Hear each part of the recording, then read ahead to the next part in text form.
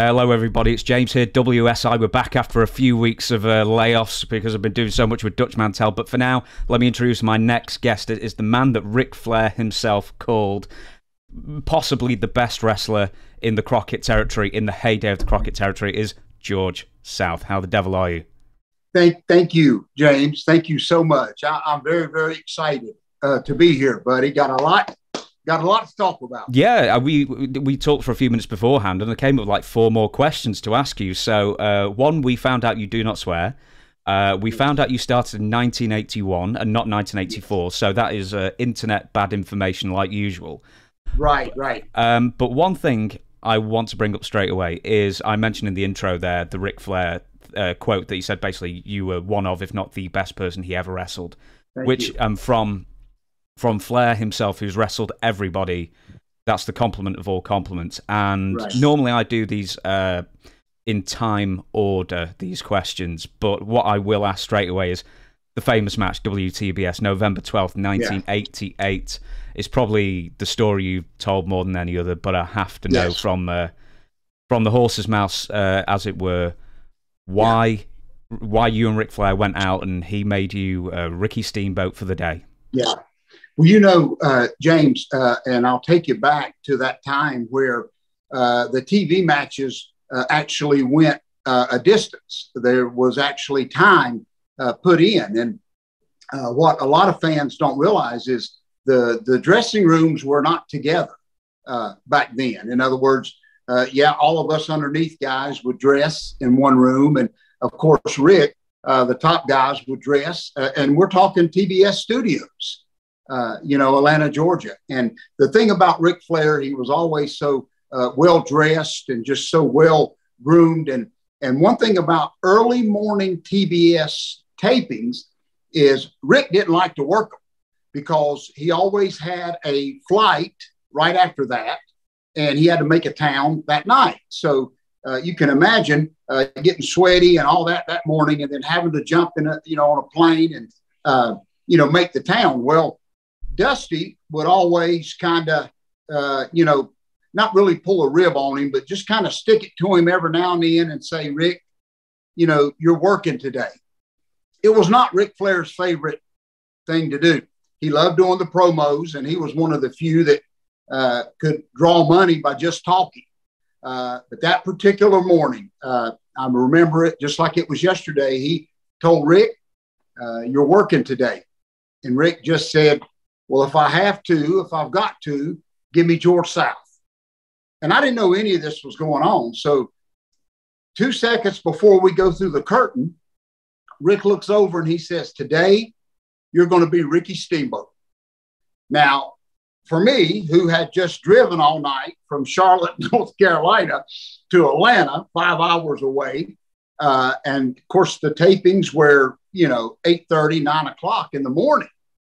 In that cold studio, they kept those studios, James, so freezing because the cameras would shut down. So here it is, early in the morning. I'm getting ready to go through the curtain. I know that I'm wrestling Ric Flair, and then he tells me the only thing he said was, you're a Ricky Steamboat. And we went out there, James, and as you look back now, I didn't have a clue what I was doing. I was just listening, and I don't think I have ever been so blowed up in my life. What was amazing is Jackie Crockett, the cameraman, he told us we were going to a commercial. So I'm thinking, good, finally Rick will calm down and he'll grab a hold and we'll go to the commercial. Well, buddy, we went to the commercial and he didn't stop. So even during the commercial breaks, Rick is going, and you would have thought that I thought I was going to win the NWA World Belt. It was just, JJ jumped up on the apron. I think I slammed Flair off the top rope, and we knocked the lights down. And you can see when the match was over, Teddy Long was one of the referees back then. They literally had to, and it's a proud moment, they had to drag me back to the dressing room. But you know what's amazing? Even today, James, I can go to shows and wrestling fans will come up and they still talk about that match. Now, I've wrestled him several other times, many times, but buddy, it's that one. Man, they can tell you the color of trunks I had on. They can tell you, what Ric Flair wore.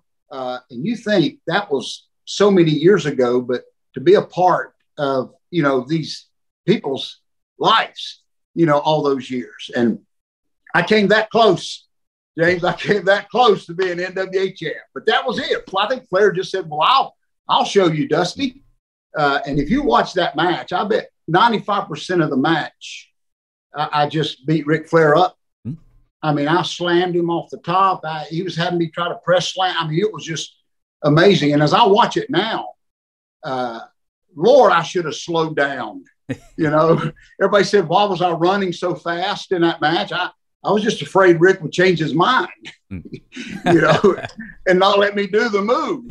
So just that's one of my special times. Can I ask you then? So the match goes through a commercial break. How long was the match actually?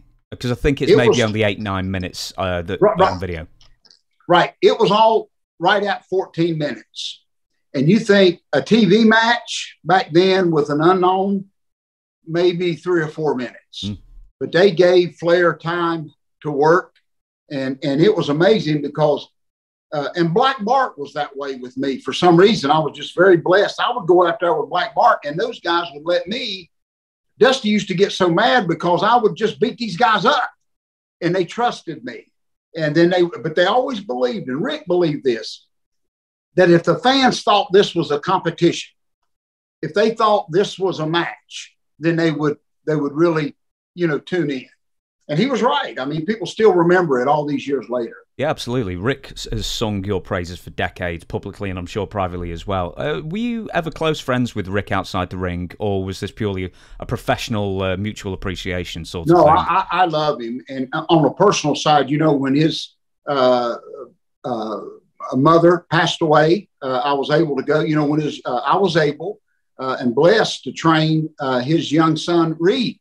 His son Reed, when Reed first got into business. And I tell people jokingly that y'all don't know pressure till you're training Ric Flair's son and he walks in and he just comes to the ring, and you either got to know what you're doing as a trainer or Ric Flair is going to stop you. So for him to trust me, James, with his son, I have a picture, like a family portrait, back home in my museum. And at one night, it was just a special moment. I have Bobby Eaton's son, Dylan, Ricky Steamboat's son, and Ric Flair's son, all in the ring together.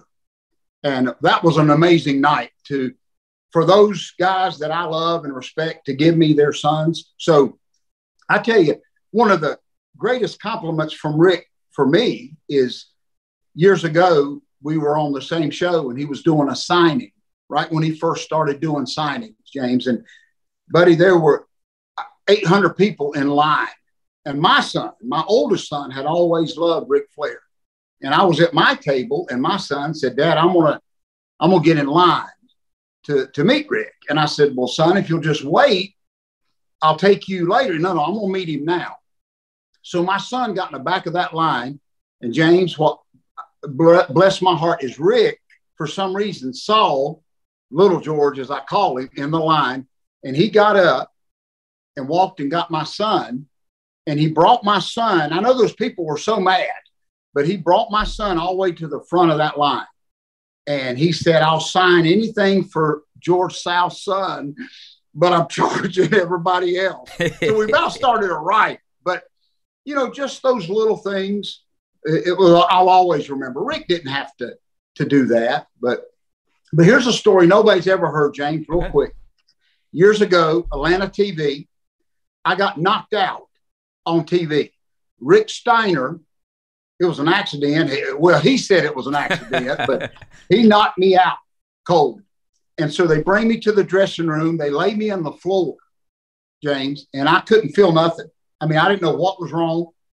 And as I'm laying there, all I could see was Ric Flair walk by, and he reached down, James, and he put $50 in my hand. I mean, he did. He put $50 in my hand and kept walking. And he never asked for it back. He never said anything about it, but it was just so amazing to me that he cared. Okay. And he didn't know if I would need it to get home on. You know, I'm driving in from Charlotte, but I've never forgot that. I never let him forget that. He didn't have to do that. Everybody else just stepped over George, and let's get on with the next match. But he did. He reached down and he put $50 in my hand that if I needed it to get home. So little things like that early on in my career was stuff that I've never forgot. He didn't have to do that. Absolutely. And just one more thing on Rick. It's very well known. He's going to be getting back in the ring at the age of 1 million. He's doing one more match. You are 59 now. You're still getting into the ring regularly. You're taking bumps regularly, I'm expecting, as well. You never took much time off, so your body remains callous to it, and you can take bumps still, I imagine. Ric Flair getting back at, what is it, 73, 74, something like 73. That. What are your comments on him getting back at that age? Well, James, I love it. I get asked that all the time. And I kind of turn the tables on people that ask me, like, what is Ric Flair supposed to do? Like, be a greeter, at Walmart or serve tea at Cracker Barrel. I mean, but the one thing nobody realizes, and I wished I could teach it at my school, what Ric Flair has in his heart, James, you can't teach. And I love it because my connection to the way pro wrestling used to be when I was a young kid and the Crockett era is my connection with Ric Flair. So when he does finally call it quits, there's no more hardly connection for my days. And what I think is amazing, and it was pretty cool for me, he just put up a clip of him taking that slam off the top rope of 80 guys. And I'm one of those guys, James, man. So I'm pretty proud of that. Yeah. But, Ric Flair knows his body better than anybody. And what I think is funny is I want to sit back and watch. If this is a tag match, who knows? I don't think Rick's going to tag out. I don't think he's going to do all this hard work, James, and just stand on the apron, and wait for the tag. That's going to be more fun to watch than, trying to get him out of the ring. But I'm happy for him. I love him to death. James, one more thing on Rick, I've been in the business working for Crockett a few years, not making much money. Well, Rick walks up to me one night in the dressing room. He says, "What are you doing tomorrow?" And I said, "Well, I'm off." He said, "How would you like to take all of my robes?"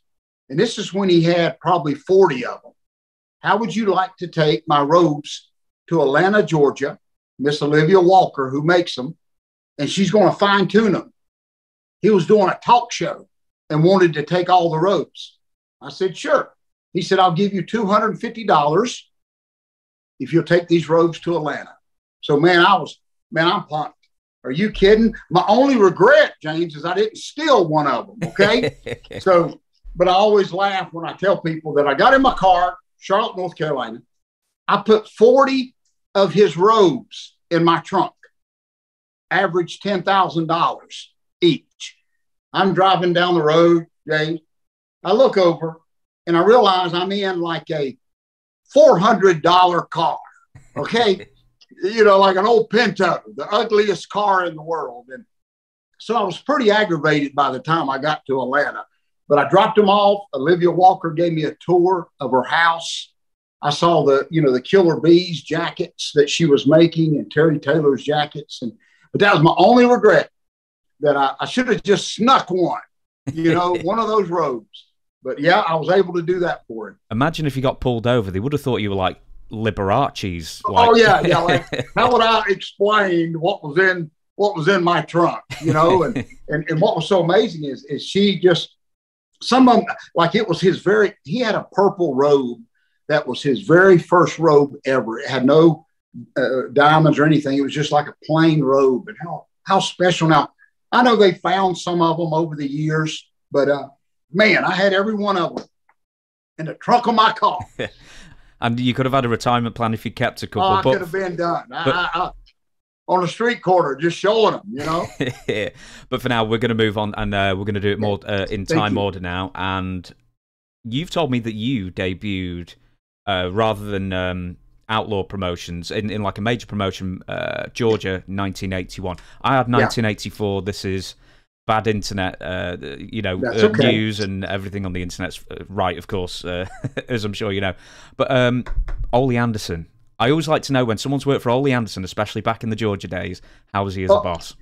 Oh, you know what was funny, James, and I want people that hear this to realize there was no internet. I know they hear that a lot. There was no cell phones. So for someone like me, the only way to get booked or to get in anywhere is every now and then the wrestling magazines, the after magazines, they would put an address in the back of it to a wrestling promotion. So all us young guys did is we mailed out 8x10s. You would just go get some old black 8x10, black and white, and you would just mail them to anywhere that would listen. And I tried everything to get into wrestling. I called Georgia Championship Wrestling one time, James, and Mad Dog Buzz Sawyer answered. And you know what he said? He said, "If you come to Atlanta, I'll kill you." Okay, wrong number. I don't think I'm going to Atlanta. And I tried, and I didn't get no response. James, I laugh when these young wrestlers now say that a promoter owes them something, or I wish somebody would return my call. That's bull. Nobody owes you nothing in this business. I mailed out, I bet, hundreds of 8x10s, never got a response. And listen to this, James, I hear about Mike Jackson. Never met him, from Alabama. I hear that Mike Jackson is always taking guys to TV. And I done tried everything. I've been hung up on, I've been told no, whatever. So I get a hold of Mike Jackson. And James, I'm thinking that we're going to have this big meeting and, you know, get to know each other. But he says, be at Atlanta TV Saturday morning. I said, well, now hold on here. You mean like the Superstation, Tommy Rich and Buzz Sawyer? He said, yes, Saturday morning, be there. Oh, okay. But then he told me this, something that I will defend to the day I die. He says, you're going to get paid, but I'm going to take a booking fee, James. I said, I don't care if you take every bit of it. I didn't care. I'm going to go be on TV. Now, again, I was 18, 19 years old. I walk in Techwood Drive, TBS. And you got to remember, James, all these wrestlers, all I've ever seen is in the magazines. Jerry Lawler and them. There was no cable. There was, Turner's broadcasting was just taking off. And all of a sudden, I'm sitting in a dressing room with Jerry Lawler, Rip Oliver from Portland, all these guys that they're sitting right beside me. Are you kidding me? This is like the greatest. You take all of my money. And what's funny, I was only paid $40, James, for TV. I gave Mike Jackson half of it. I didn't care. I'd have gave him all of it. There was no other way to get on TV for me. And then I just kept my mouth shut. And then that's the first time I met the whole Armstrong family, if you can believe it. Tugboat was there as, it wasn't even called Tugboat. They had just brought him in. He wasn't even Big Steel Man then. He was, I don't even remember what they called him, but he's that was his first. Yeah. Yes. I remember Rick Rude had just started and he was there. I'm sitting in the dressing room and, but I'll tell you a quick story, James. Ole was in charge of everything. And I knew right off the bat. And I remember he had a meeting one time and he had a sheet of paper. He said, if your name is on this list, he said, you're staying. If I don't call your name, you're out of here. That cutthroat. Well, my name wasn't on like either list. And I thought I was important. Okay. So I go up to Ole and said, well, my name, what am I supposed to do? And Ole looked right at me, James, a straight face. And he says, well, you're not even important enough to put on the sheet of paper. And I said, okay. So I just went back and sat in my corner. But I noticed every week the top guys that came in, I got to work with. I had mentioned to you earlier, one of my first angles, Rip Rogers was one of the, and I love him to death. He was one of the top heels feuding with Tommy Rich. And James, he would beat you in the ring and then spray paint your hair. Now, boy, times have changed, ain't it, in pro wrestling. But I remember, and then Tommy Rich saved me. Man, for just an old country boy like me, you know what? I didn't wash that pink out of my hair for 2 weeks. James, I walked around and walked in the stores with a pink. I wasn't washing that out. Are you kidding me? Hey, Rip Rogers did this to me. So I was so proud of that. And so, you know, and then show you how amazing it was. One day, this is how quick things change in our business. I'd work for Ole. You know what was cool, James? We would tape early in the morning, and then I would rush home to Charlotte and watch it at 6:05. Now, that's pretty cool right there. What was so amazing is one day, without any warning, Ole walks in, doors are swinging like an old John Wayne movie, and he says, I want to introduce to you the new owner of Georgia Championship Wrestling. And all of a sudden, Jim Crockett walks in, and you could have heard a pin drop. Ox Baker was over here. What was funny is Mike Davis and Tommy Lane had just left Crockett to try to get a push. And all of a sudden, Jim Crockett walks in. And I didn't know what was going on. I mean, I wasn't important, but I knew something special was fixing. I mean, things are fixing to change. And it's just as I'm talking to you, Jim Crockett introduced himself. He said, I want to introduce to you the new booker. And he stepped out of the way, and here comes the American Dream. Wow. And that was the first time I ever seen the American Dream. And I remember Chick Donovan, who I love to this day. He walks over. Dusty called out a list. Something about that list, James, I'm telling you. And Dusty called the list out, said, this is who I want. The rest of you, pack your bags. And James, you talking about a cold-hearted business. I just looked and watched guys like Ox Baker just start packing their bags. They were fired. There was no warning. But I remember Chick Donovan walked over to Dusty, and he said, Dusty, you never called out my name. And Dusty said, I've already got my nature boy. Man, meaning Ric Flair. So Chick Donovan left. A lot of the guys went on and made, good careers out of themselves. But that was the transition. And then later, JJ found out, who was Dusty's right-hand man. He said, it says here on your address that you live in Charlotte. And I said, yes, sir. He says, well, I will start giving you some work in Charlotte, North Carolina. So, man, I was in heaven, Jay. I was working 7 days a week. And then Mike Jackson, he knew I was such a good hand. He said, how would you like to go to Bill Watts? They need guys. Let's go. James, for years, in 1 week, you can go back and look, I was doing 8 TVs a week.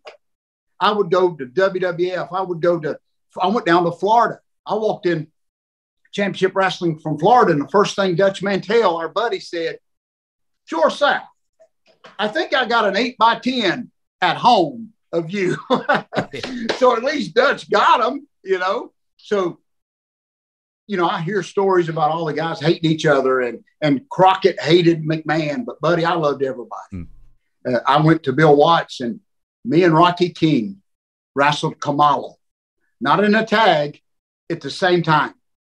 And I remember when Bill Watts told us that, I guess I had a puzzled look on my face. And I remember Bill Watts stood up, just a bear of a man, and he said, kid, you don't get paid by the hour. And I always remembered that. But, man, quick story about Mid-South. I remember Butch Reed showed up late at TV, maybe 4 minutes. As soon as he walked in, Bill Watts said, that's $500 fine. And he said, yes, sir. So you hear all the stories about Bill Watts or whatever, but you're talking about a man that he was in charge. And then later, what was funny is I got to work with him in WCW when they brought him in. And I loved him.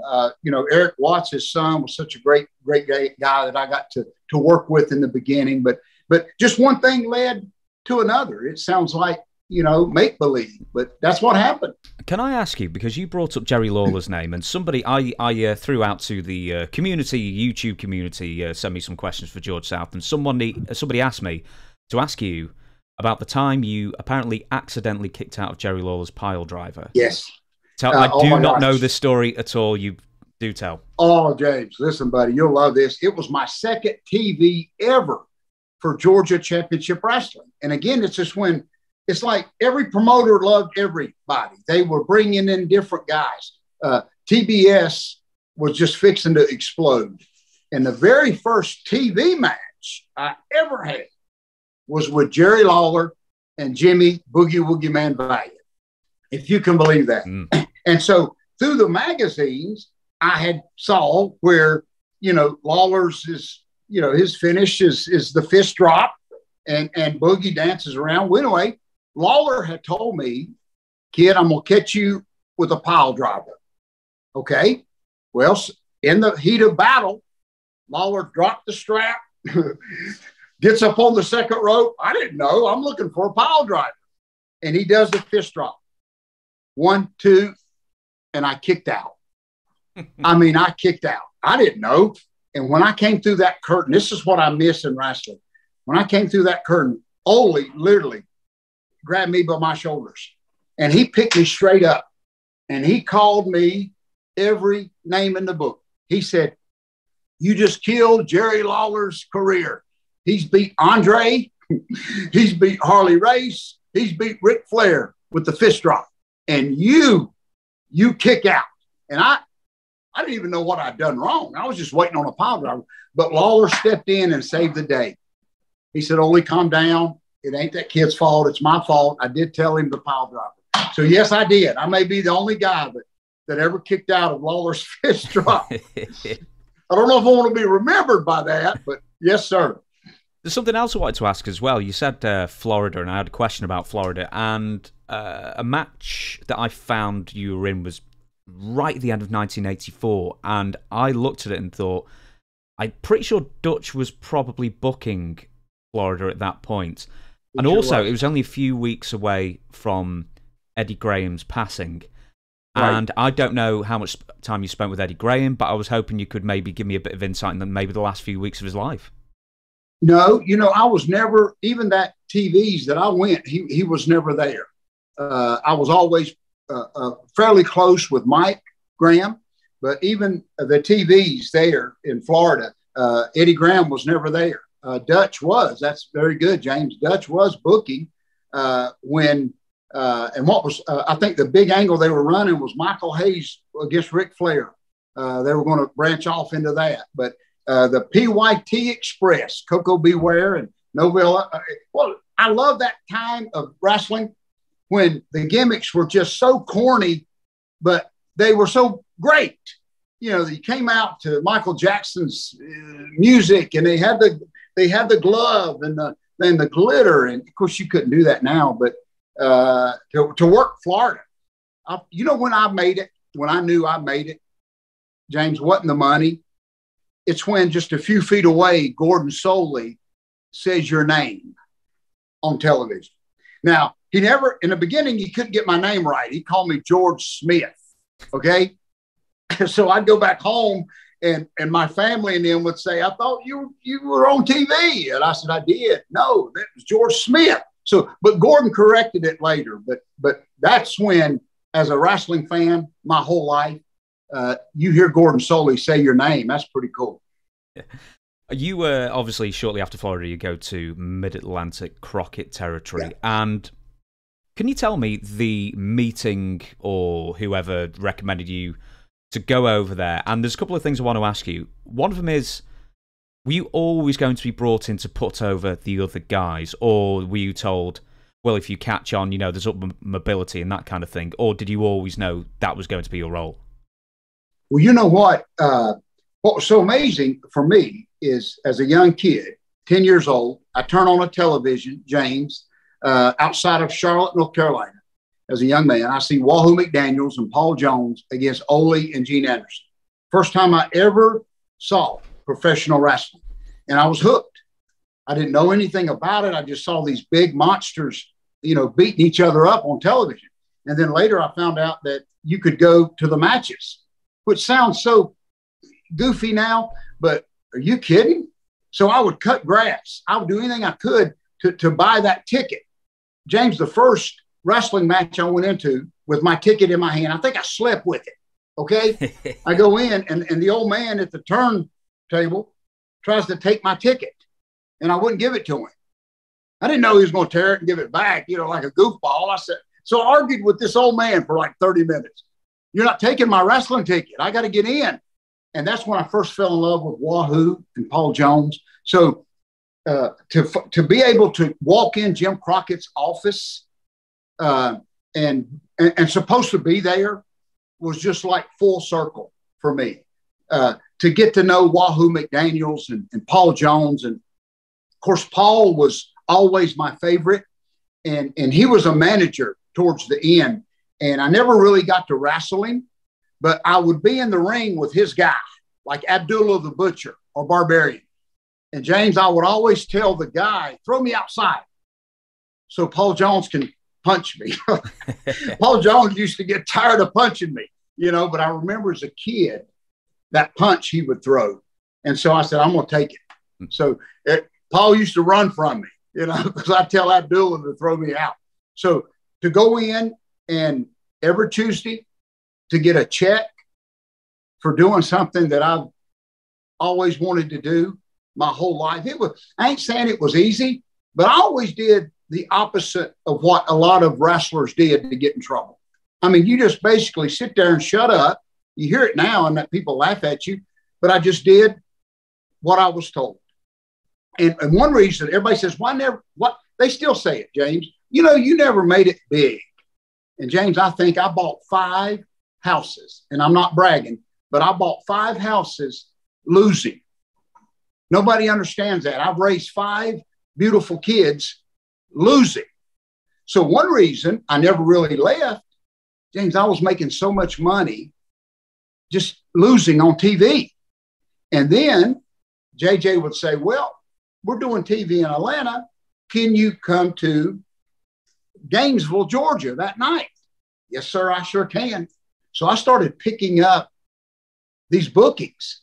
And this is when like Charlotte was fixing to take off. Rock and Roll, Midnight, oh my goodness, Road Warriors. So I literally, and it ain't all about money to me, but I was making, Ole Anderson said one time, James, they said, why didn't you and Gene travel a lot? And Ole said, we didn't have to. And I always loved that answer, and that's kind of me. I was sleeping in my own bed.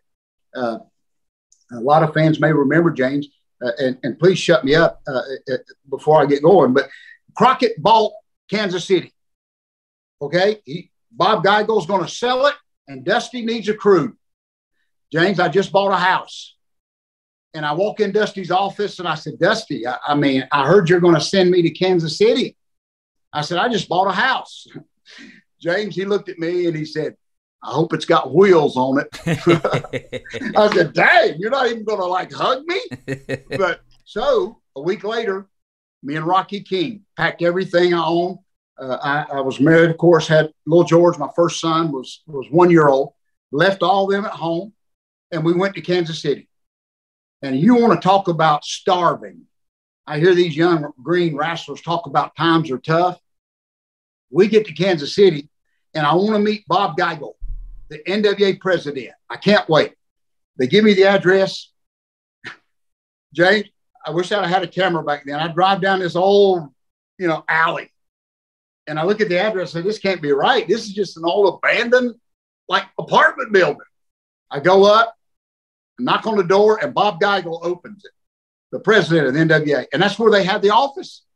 It was like in an apartment. They were VHS tapes in the kitchen sink and TV sheets all over the place. But I stayed out there for a year and a half, and I never came home. And I'm going to tell you, I learned. That's why I appreciate everything in wrestling, because out there, there was no money. The territory was dead before we got there. One thing that I didn't agree with is, Rufus R. Jones was the top guy out there. Everybody loved Rufus.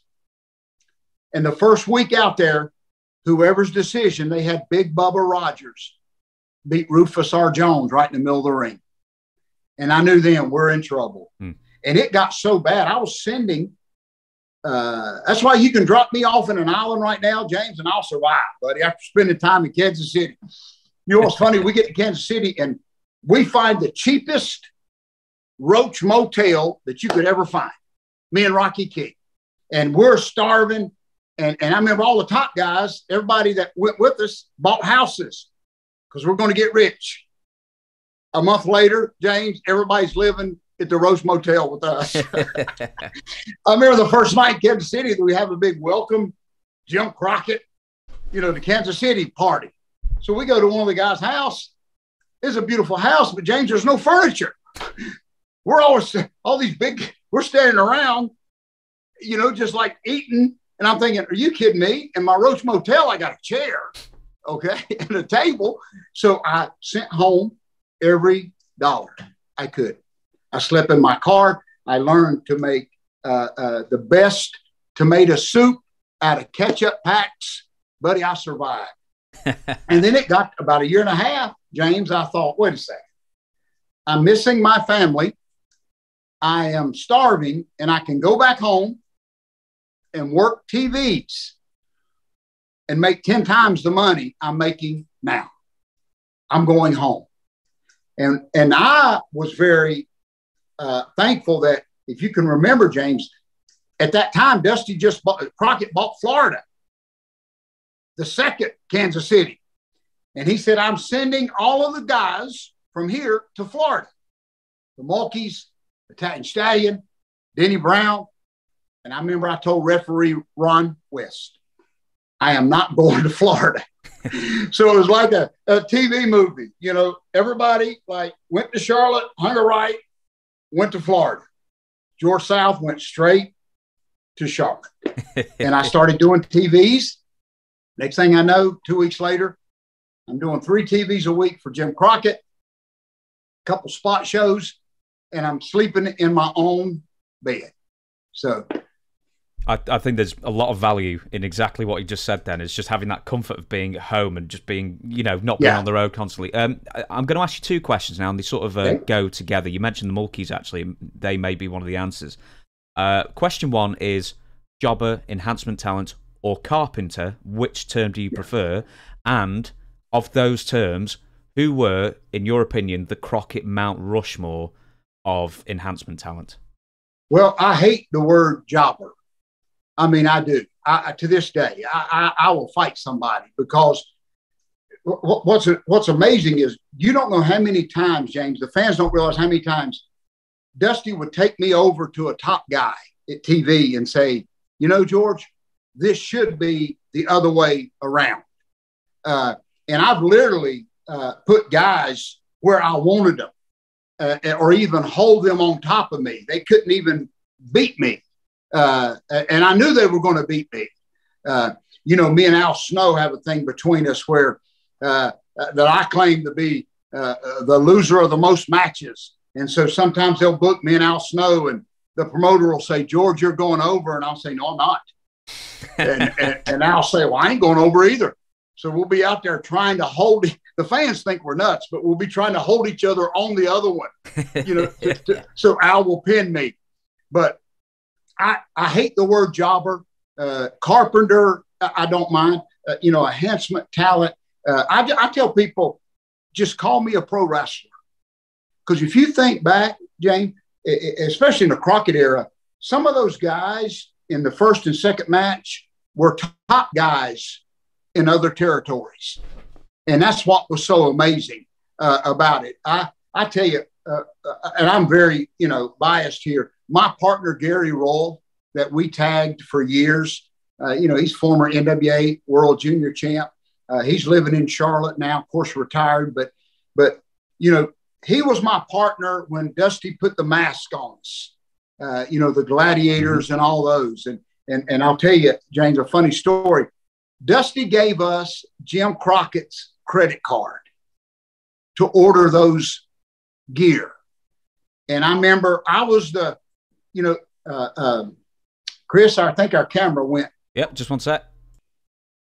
I'm very biased here. My partner, Gary Roll, who we tagged all of those years together. And I remember Dusty give us Jim Crockett's credit card. And he said, I need you to order some outfits, masked outfits. And here, I'm the innocent one, and I said, Gary, Dusty said 3. That's it. I'm like Gary's dad, and Gary said, we're going to get boots. We're going to get trunks, capes. And I calmed him down. I said, no, you're not. We're going to do 3. As I look back, I wish we would have went crazy, and bought everything. But, of course, Italian Stallion, one of my favorites. Mm-hmm. These are guys that I traveled with. Denny Brown, who I learned a lot from. Steve Regal, a lot of fans don't realize there were 2 Steve Regal. He in fact, he subscribes to my channel. He writes comments occasionally. So we're in touch, yeah. Right. And, I don't know if you remember, James, but there was another Steve Regal that was in the AWA. Yeah, no, that's the one, Mr. Electricity. Oh, wow. That is so wonderful. Oh, that is so great. Yes. Because when I say Steve Regal, most people think, our buddy WWE, mm-hmm. Guy that's with AEW now. But, Steve, when he came in, Mr. Electricity, when he came down, what an amazing group of talent. I learned so much from Hector Guerrero, who came in as Lasertron. It was funny because back then, fans were bad now, but they tried to be smart back then. And they thought that was like Hector, as Lasertron. But they wasn't sure. So you'd be in the ring with Hector as Lasertron, and the fans would start chanting, Hectortron, Hectortron. And man, he would get so mad. And I would say, I didn't do it. They did it. But we used to do a thing, and it got over that I would wrestle Lasertron. And James, he had 2 antennas on his mask. I don't know if you remember. But for my heat, when I would get my heat on him, I would start twisting his antenna. Now, that sounds stupid now, but in Baltimore, when it was sold out and they're waiting on Dusty and Flair, it got over like $1 million. And so I would twist his antenna and he would sell it. Boy, times have changed. But I tell you, those right there, I mean, there used to be a real old timer named Bobby Bass who wrestled in the Crockett's in Memphis a little bit. But he used to, before he would go to the ring, he would always say, make it look fake. And I always loved that. Everybody goes out there and tries to kill each other, but he would always say, make it look fake. And I always loved that. Yeah. But that would be some of my top guys. Fantastic answers, all of them. I hope Mr. Electricity's watching that clip as well. I'll clip it and hopefully he'll do a comment. And one guy that Crockett never really pushed, he just passed away. Leo Burke from Canada. James, he came down. And he was the main event in Canada, but he got down here and the talent pool was just so overflowing that he would be second or third match. And but I would be able to work with these guys that I'd seen from the magazines. Billy Jack Haynes, he came into Crockett and was only here 2 weeks. I don't know what happened, but he was only here 2 weeks. Can I ask you this then? And we'll stick with Crockett again. And can you tell me the established stars who treated the Carpenters the best, who always gave them moves, always treated them with respect, shook their hand, thanked them afterwards, that kind of thing? Who are the shining examples of how to treat people? So many. Right off the bat, Ricky and Robert. James, even when I was in Kansas City, starving, Crockett one show a month would come out there to Kansas City, and he'd bring his top guys, Road Warriors, Midnight, and it would sell out. And it would be fun. It was funny because I would be on the phone all week to Ricky and Robert and tell them how bad it is in Kansas City. Well, when they got there, the place is sold out. And Ricky would say, George, what are you talking about again? And I said, yeah, but y'all have to leave. I don't get to. But Ricky, especially Ricky, he would always come up to me in the dressing room and say, well, he really wouldn't say anything. And he would always try to give me money. He knew that I was starving, you know, in Kansas City. And he would always, and he's always been that way. I tell you a quick story, Jane. When I first started with Crockett, everybody was making money except me. And I was just wanting to be one of the boys. Well, there was no Rolex watches for the boys, but what it was, Nelson Royal, who was former NWA champ, he owned a Western store in Mooresville, North Carolina, about 40 minutes outside of Charlotte. It's still there. People can come into Charlotte and go there, and his wife owns it. The NWA World Belt's hanging in that Western store. But before TVs, all of the top guys would go in Nelson's store because back then everybody wore the rattlesnake cowboy boots, $600 a pair. Well, I would always pray, I hope we don't stop at Nelson's. I hope we don't stop at Nelson's. I had no money. So we go in with Ricky and Robert and Billy Jack Haynes, and they would buy 4 or 5 pair of those rattlesnake boots. And I never, you know, I'd act like I was shopping, Jay. So one day, Nelson gave up. Well, I know Ricky bought them for me, is what I'm saying. But Ricky had a pair of boots on. A couple days later, Atlanta TV, the boots that I just saw everybody buy. Atlanta TV, I just love those cowboy boots. I always loved cowboy boots, Jack. Never could afford them. I looked at Ricky Morton. I said, wow. I said, I love those cowboy boots. And James, he looked at me at Atlanta TV and he said, do you want them? And I said, Ricky, don't play with my heart like that. He said, you can have them. They were brand new. He said, come to my house tomorrow and you can have them. Next morning, we get back, TV. James, I'm driving. I said, I'm going to kill Ricky Morton if he's playing a rib on me. Okay. I get there and he gives me those cowboy boots. Now, listen to this. You're talking about a Kevin Costner movie. So, James, I've held on to these boots for 37 years. I had them in my house. 3 weeks ago in Fort Mill, South Carolina, Ricky and Robert's there. We go out to eat the night before. And so I have a box. Nobody knows what's in those boxes. So right before we eat, I stand up and I said, I want to make an announcement. Everybody looks at me like, George, shut up and eat. And I asked Ricky Morton's boy, Kerry James, to come up to the front of the room. Nobody knows what I'm going to do. And I give those same boots to Ricky Morton's boy. So, James, 37 years later, Ricky Morton couldn't believe it. He's crying. I'm crying. You know, a bunch of sissies. But I gave those boots back.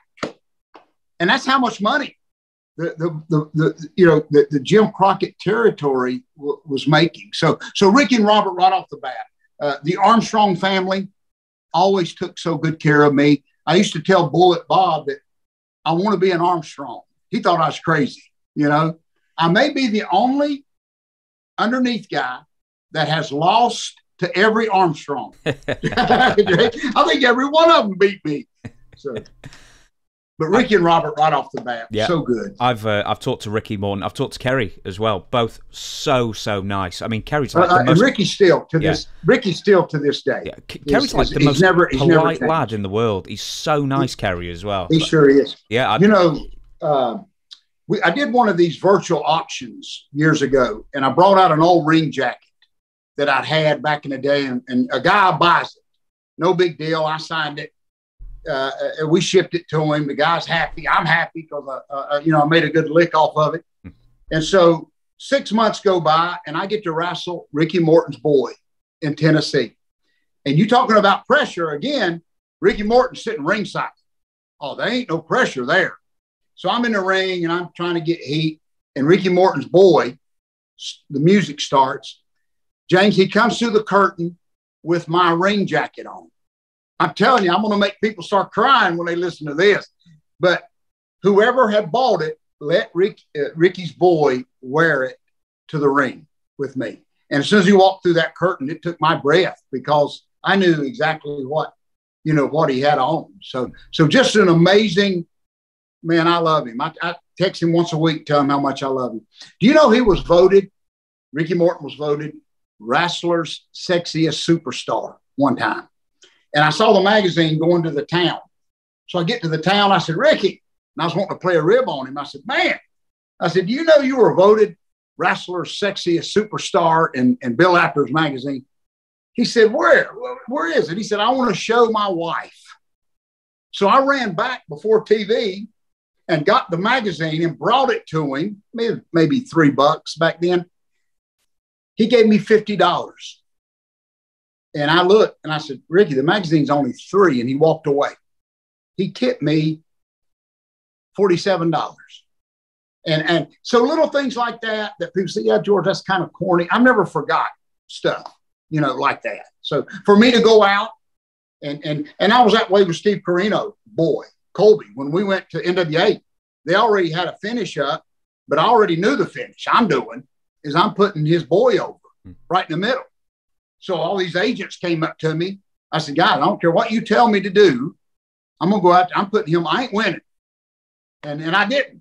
So a lot of respect. This next question might make you cry in another way. Oh, goodness. To give you like the inverse of it, basically, is who out there did not treat the enhancement talent as well as they should, or just stiffed him hard, or unnecessarily so? And there must have been a few. I could be here all day.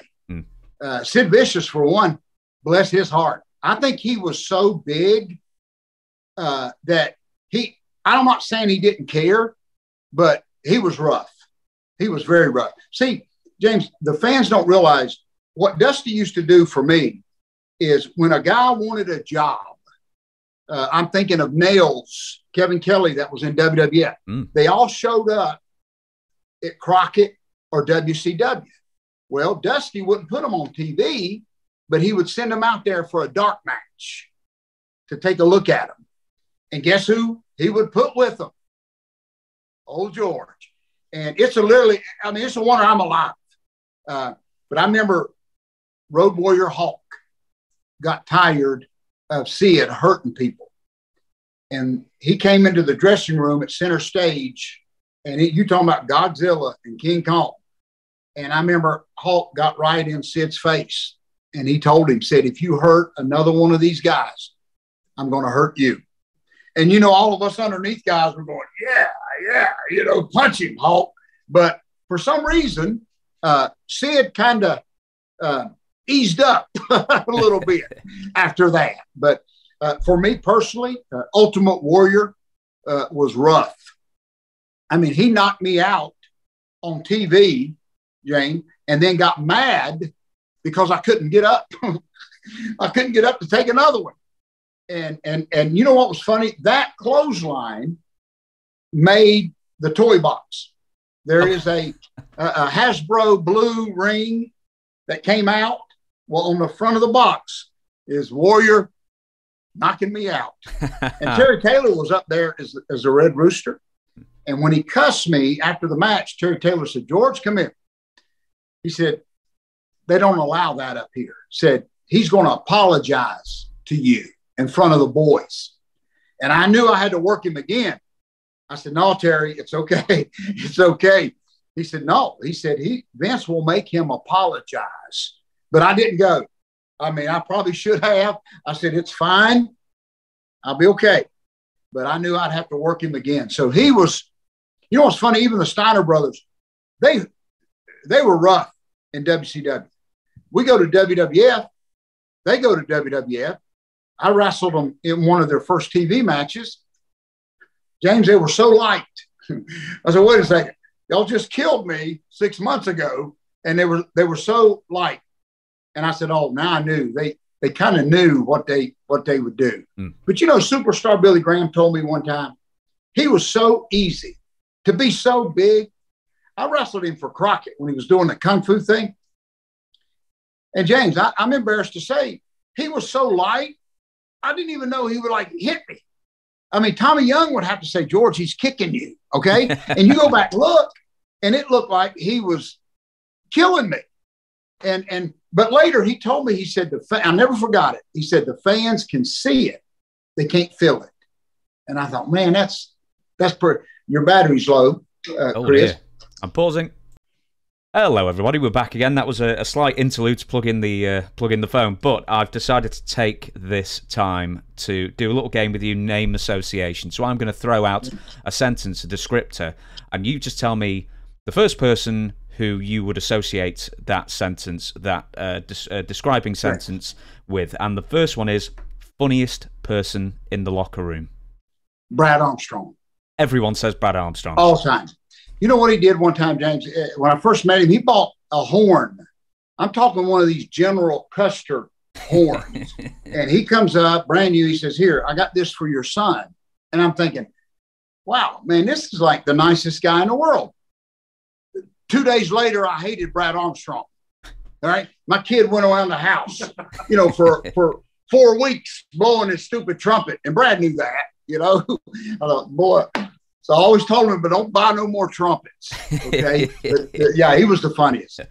Last man standing at the bar. Ming. Yeah. Ming. Haku. Yeah. Haku. Dick Slater, too. You know what's amazing? It's like Luthez. Nelson Roy used to tell me, George, you're pretty tough, but you wouldn't have survived in my day. And I said, Nelson, I don't want to hear that. Y'all knew how to work. And Nelson would get so mad because those guys, I'm not saying they weren't tough, but they knew how to work too. So I asked Nelson, I said, how tough was Luthez? He said, well, none of us knew. He said, we were all too afraid to find out. So that's kind of how I remember how tough Dick Slater was, but you get in the ring and you knew he could probably hurt you, but he was so easy. And as I look back at those matches, I didn't realize what I was doing, but for Dick Slater to sell a punch, for me, or to even give me anything in the match, it was the guys like that. It would probably be Haku, who was one of the nicest, guys. Barbarian. I've seen Barbarian, do some damage to some elevator doors. Let me tell you. So I seen the police come and try to quieten him down, and they said, we're going to spray you with mace. And I saw Barbarian take the mace and spray it in his mouth. Like mouthwash. Okay. Cops said, please calm down. So those would be my top guys. Biggest bully. Boy, that could be Ultimate Warrior again. Honestly, just because I used to tell guys, James, especially Warrior, I can make you look better than you try to make me, if that makes sense. Because sometimes, especially with the Warrior, he would hit you so hard. Not only did it hurt, but it didn't look right. Whereas I take Ronnie Garvin, for instance, who I used to love to sell his big punch because I would make his punch look like the most devastating move in the world. That's how I made my living. So to tell guys like Warrior to try to get him to calm down. But I tell you one thing, I worked Warrior one time. He used to do a thing where when he beat you, he would pick you up on his shoulder and run back from the ring. Well, most time he would go through the curtain. He would never look for that metal rod. And I was on his shoulders. This is like Three Stooges stuff. And we're running through the crowd and we're going through the curtain and I'm trying to raise my head up to see where we're going. He ran smack into that metal pole, my head, boom. And I'm basically knocked out. He dumps me and just walks through the curtain. I remember the guys were looking over and be like this, are you okay? I'm thinking, no, my head.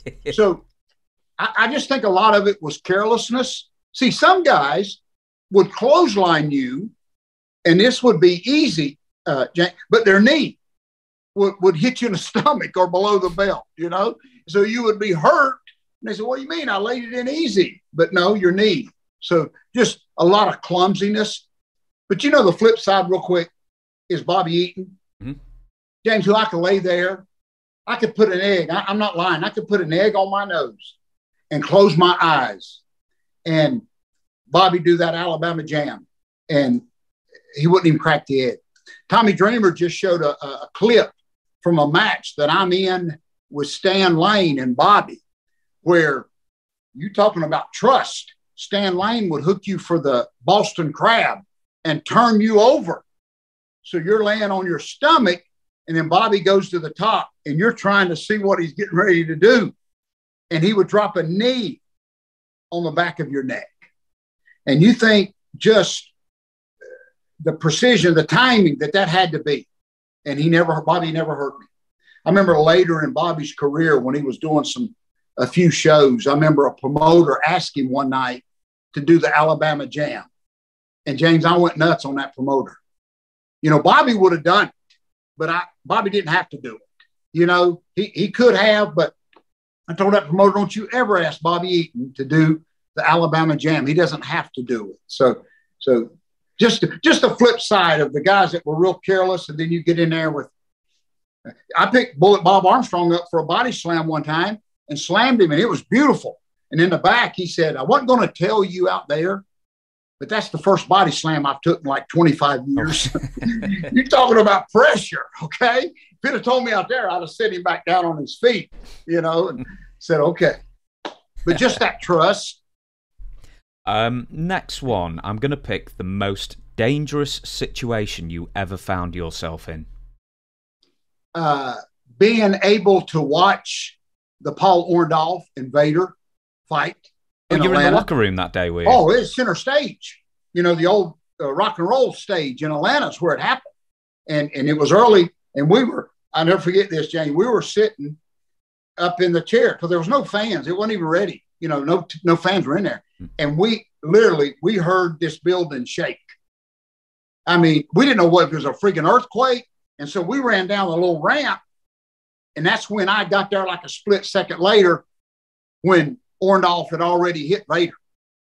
And here's what was so amazing. They get into it again, James, and all of a sudden here comes Ric Flair. And everybody's saying, oh, now it'll stop. Like, here's the man. And Ric's walking. He said, excuse me, guys, and walks right by him. And he keeps going down the hall. I'm thinking, what? But it was over so quick. I remember everybody was saying Eric Bishop's coming down to see what just happened. And Vader's face, I mean, like I said, I got there a split second later, and his face was swollen. And he put his head down in a big bucket of cold water, trying not to look obvious. But you know what impressed me about Paul Orndorff that night? Mm-hmm. All the agents, they always carried a rolled up sheet of paper. And Paul Orndorff never dropped. He never dropped that sheet of paper. And you know what I told him later? He never cussed one time. In the middle of that ruckus. And Paul Orndorff had flip-flops on. But it was just, and the one arm was messed up. So imagine if he'd have had both arms. Mm. But everybody, I've heard stories. It was funny later. Bill Apter wanted to know my side of the story right after it happened. And a lot of the boys said, George, I don't know if I tell that, Vader. And I said, no, listen, I got to tell it.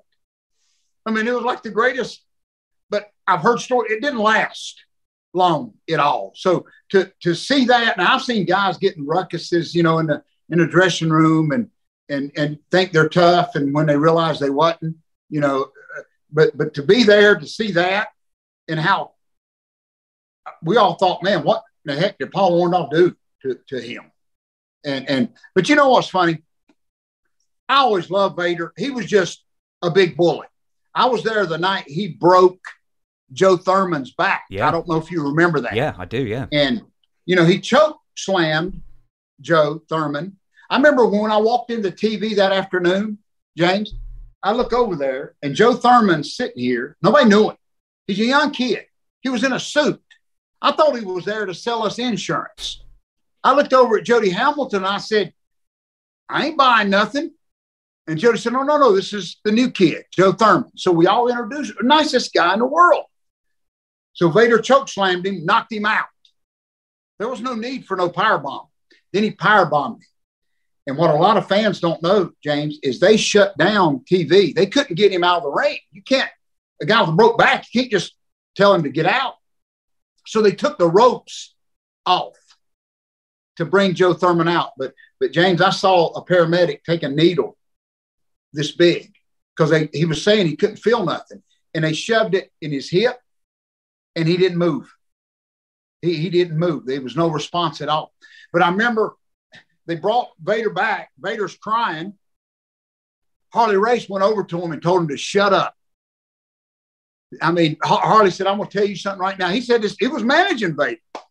He said, I'm going to tell you something. He said, you may break my back. And he said, it may take me a lifetime. But Harley said, I'm going to kill you. I mean, Harley's telling him that. And he told Vader, he said, wipe those tears away. He said, you're just going to hurt somebody else. I thought, dang, that was the night it happened. Now, you know what's amazing? I've heard Joe Thurman is, I don't know if he's 100%, but I've heard he's like overcome a lot of that now. Of course, not wrestling, but that was, and I ain't, you know, people ask, I don't think Joe Thurman should even have been in the ring, but, you know, but you take somebody could have went out there with Joe Thurman and had a decent little match too. So, yeah, that was rough. Yeah, I heard that certain enhancement guys would be brought in, see their name was opposite Vader, and then just get their stuff and leave.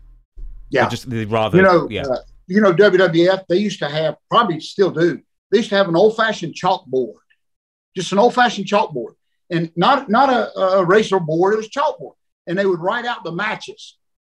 And I remember all of us underneath guys, we couldn't wait to look and say, pray, please don't let it be Ultimate Warrior. Please don't let it be Ultimate Warrior. But when you saw Honky Tonk Man, oh my goodness, man, I went up to him first time and introduced myself. He said, we're working today. He's on TV. He said, this is the easiest money you're ever going to make. Man, and it was too. Man, I'd work him right now. What an amazing difference. But man, if you, 1 o'clock in the afternoon, James, if you saw your name against Warrior, that was going to happen at 8 o'clock that night, what a miserable day. Yeah. You couldn't eat nothing. You didn't want to talk to nobody. You just, oh gosh. I'll give you a few. I didn't look at the chalkboard, James. I didn't look at the chalkboard much. I'll give you a few more then. How many times were you on Crockett's plane? 6 times. What was the most interesting thing you saw on Crockett's plane? You know what's funny is, and I look back and laugh, I had give up drinking years ago. All right. So first time I'm on Dusty's plane, Crockett's plane, we go to get off and Dusty says, hey kid, that'll be $12. I said, $12 for what? He said, the beer fund. I said, Dusty, I didn't drink one beer. He said, I don't care. If you ride this plane, we all had to put $12 in the beer fund. So I said, I don't want to ride this plane anymore. But I'll tell you an interesting story for me. We were in Charlotte. We're flying to Baltimore. This is when Sting had the blonde hair. He was wrestling Flair in the main event in Baltimore. And a lot of people ain't never heard this. And there's only one seat left on the plane. Now, I'm sitting in my seat, and I'm thinking they're going to make me get up. There's only one seat left. J.J. Dillon got in that seat, and they made Sting drive, James. He didn't say a word. Sting got in his car, and he drove to Baltimore to wrestle Ric Flair. That's why now, anything Sting gets, bless his heart. I mean, I mean it. I've seen him go up to Dusty Rhodes and Crockett in the dressing room and say, Dusty, I've got to go home. He said, I've been on the road for 6 months, my family. And I've seen Dusty look at him and say, well, you just tell that family to wait. Because I'm telling you, I laugh now. Wrestlers, I just told our buddy here, walking in, wrestlers couldn't have took this morning. Well, I throwed my guys, I brought some guys with me. I throwed them in a cart, 2 o'clock in the morning. They ain't slept. Wouldn't let them sleep on the way, James. They're probably never going to speak to me again. But just to see, like Dusty depended on Sting. And Sting knew it. Sting never said a word. He just went and did his job. So, you know, you've heard what Sting said. He wrestled for years and didn't even have a contract. He was wrestling Flair in all these main events, and everybody, just one day he happened to tell Flair he wasn't under contract. Because what do you mean you're not under contract? Everybody's under contract. So Flair had a lot to do with Sting getting his first contract. Yeah. So just an amazing, bless. Here's another one then. Best ribber, and why was it Kurt Hennig? Oh, it had to be Kurt. Now, they never did it to me, thank the Lord, but the Bulldogs, the British Bulldogs were pretty, when I was going to WWF, you would hear stories, of like Terry Taylor when he first went up there and he wouldn't dress with nobody. So they cut his $300 suit in half. He gets out of the ring and his suit's in half and they would super glue. Now I didn't know who did it, but I've seen guys' boots super glued to the dressing room. They'd go to take a shower and prima donna, and you'd come back and the guy's boots would be super glued. You couldn't get them down. And it was just those. See, you couldn't even do stuff like that now. Somebody would sue you. My oldest son just went and worked AEW at Dark last year. And he would text me because they wouldn't let you be on your phones. And he tells me in the dressing room, James, there's a guy, one of the wrestlers, the extras, texting, like putting stuff on Facebook. Like I wasn't friends with him, but he's posting like he's getting ready to sign a contract with AEW for his friends on Facebook. I told my son, I said, you turn your phone off and they're fixing to throw that guy out. I knew it. 2 minutes later, I guess he just thought people weren't going to see it. They came in and they threw that guy out. Just leave. He's posting, I'm getting ready to sign my big contract with AEW. He never had a match. They threw him out. So I love that part of our business. I mean, just anybody can't do, what we do. There's still a few of us old guys, James, that when we get paid, Ricky Morton, for instance, we'll put the money in our boot, and those young guys look at us like, what the heck is that guy doing?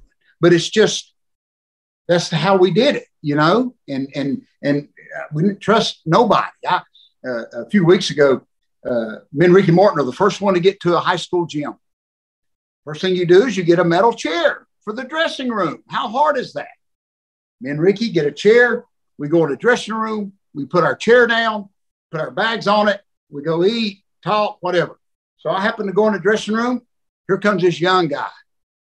Didn't know him for nobody. Guess what he did, Dave? First thing he did, moves Ricky Morton's bag. Oh. And takes his metal chair. You ought to ask Ricky about this. And I'm sitting here eating my popcorn thinking, this is going to be the greatest thing I've ever seen.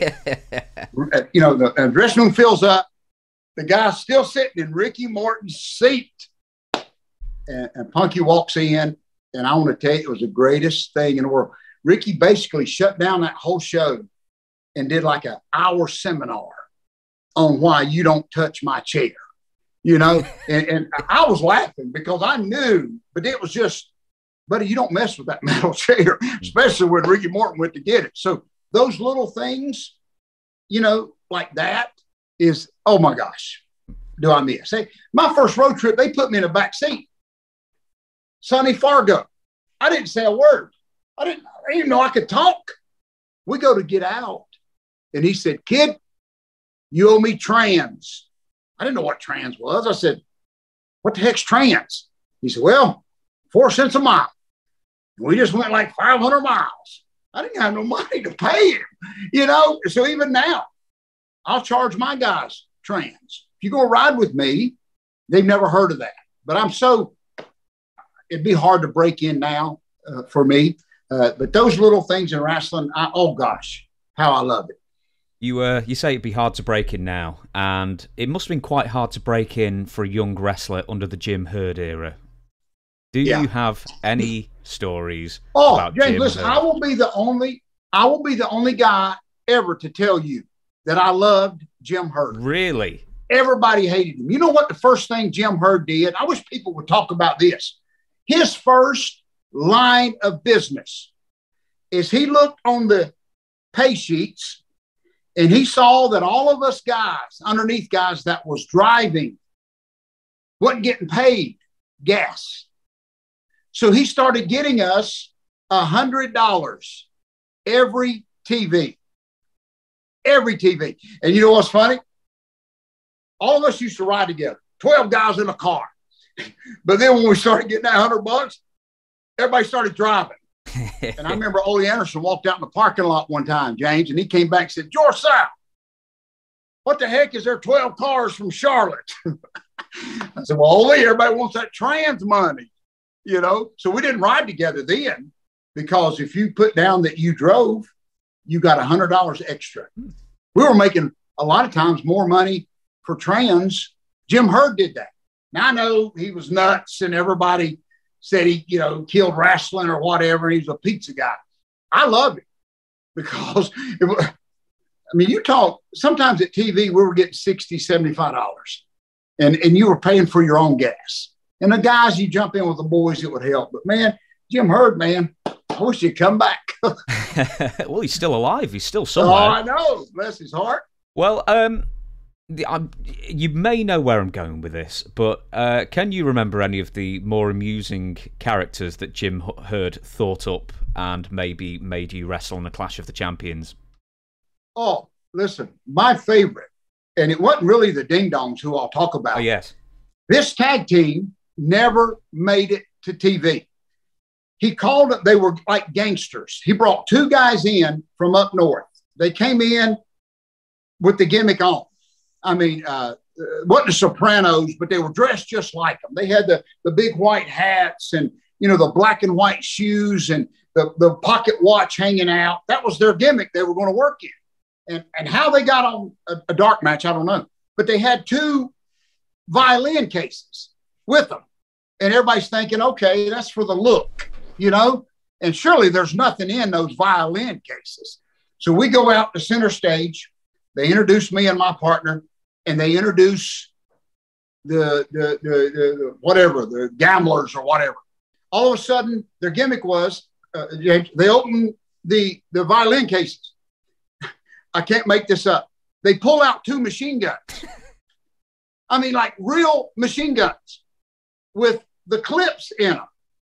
Okay. And now, of course, they wasn't real, but at the time, nobody knew. And I remember Jackie Crockett, the camera, everybody was putting their stuff down and almost running. I mean, and so they didn't even make it to the match.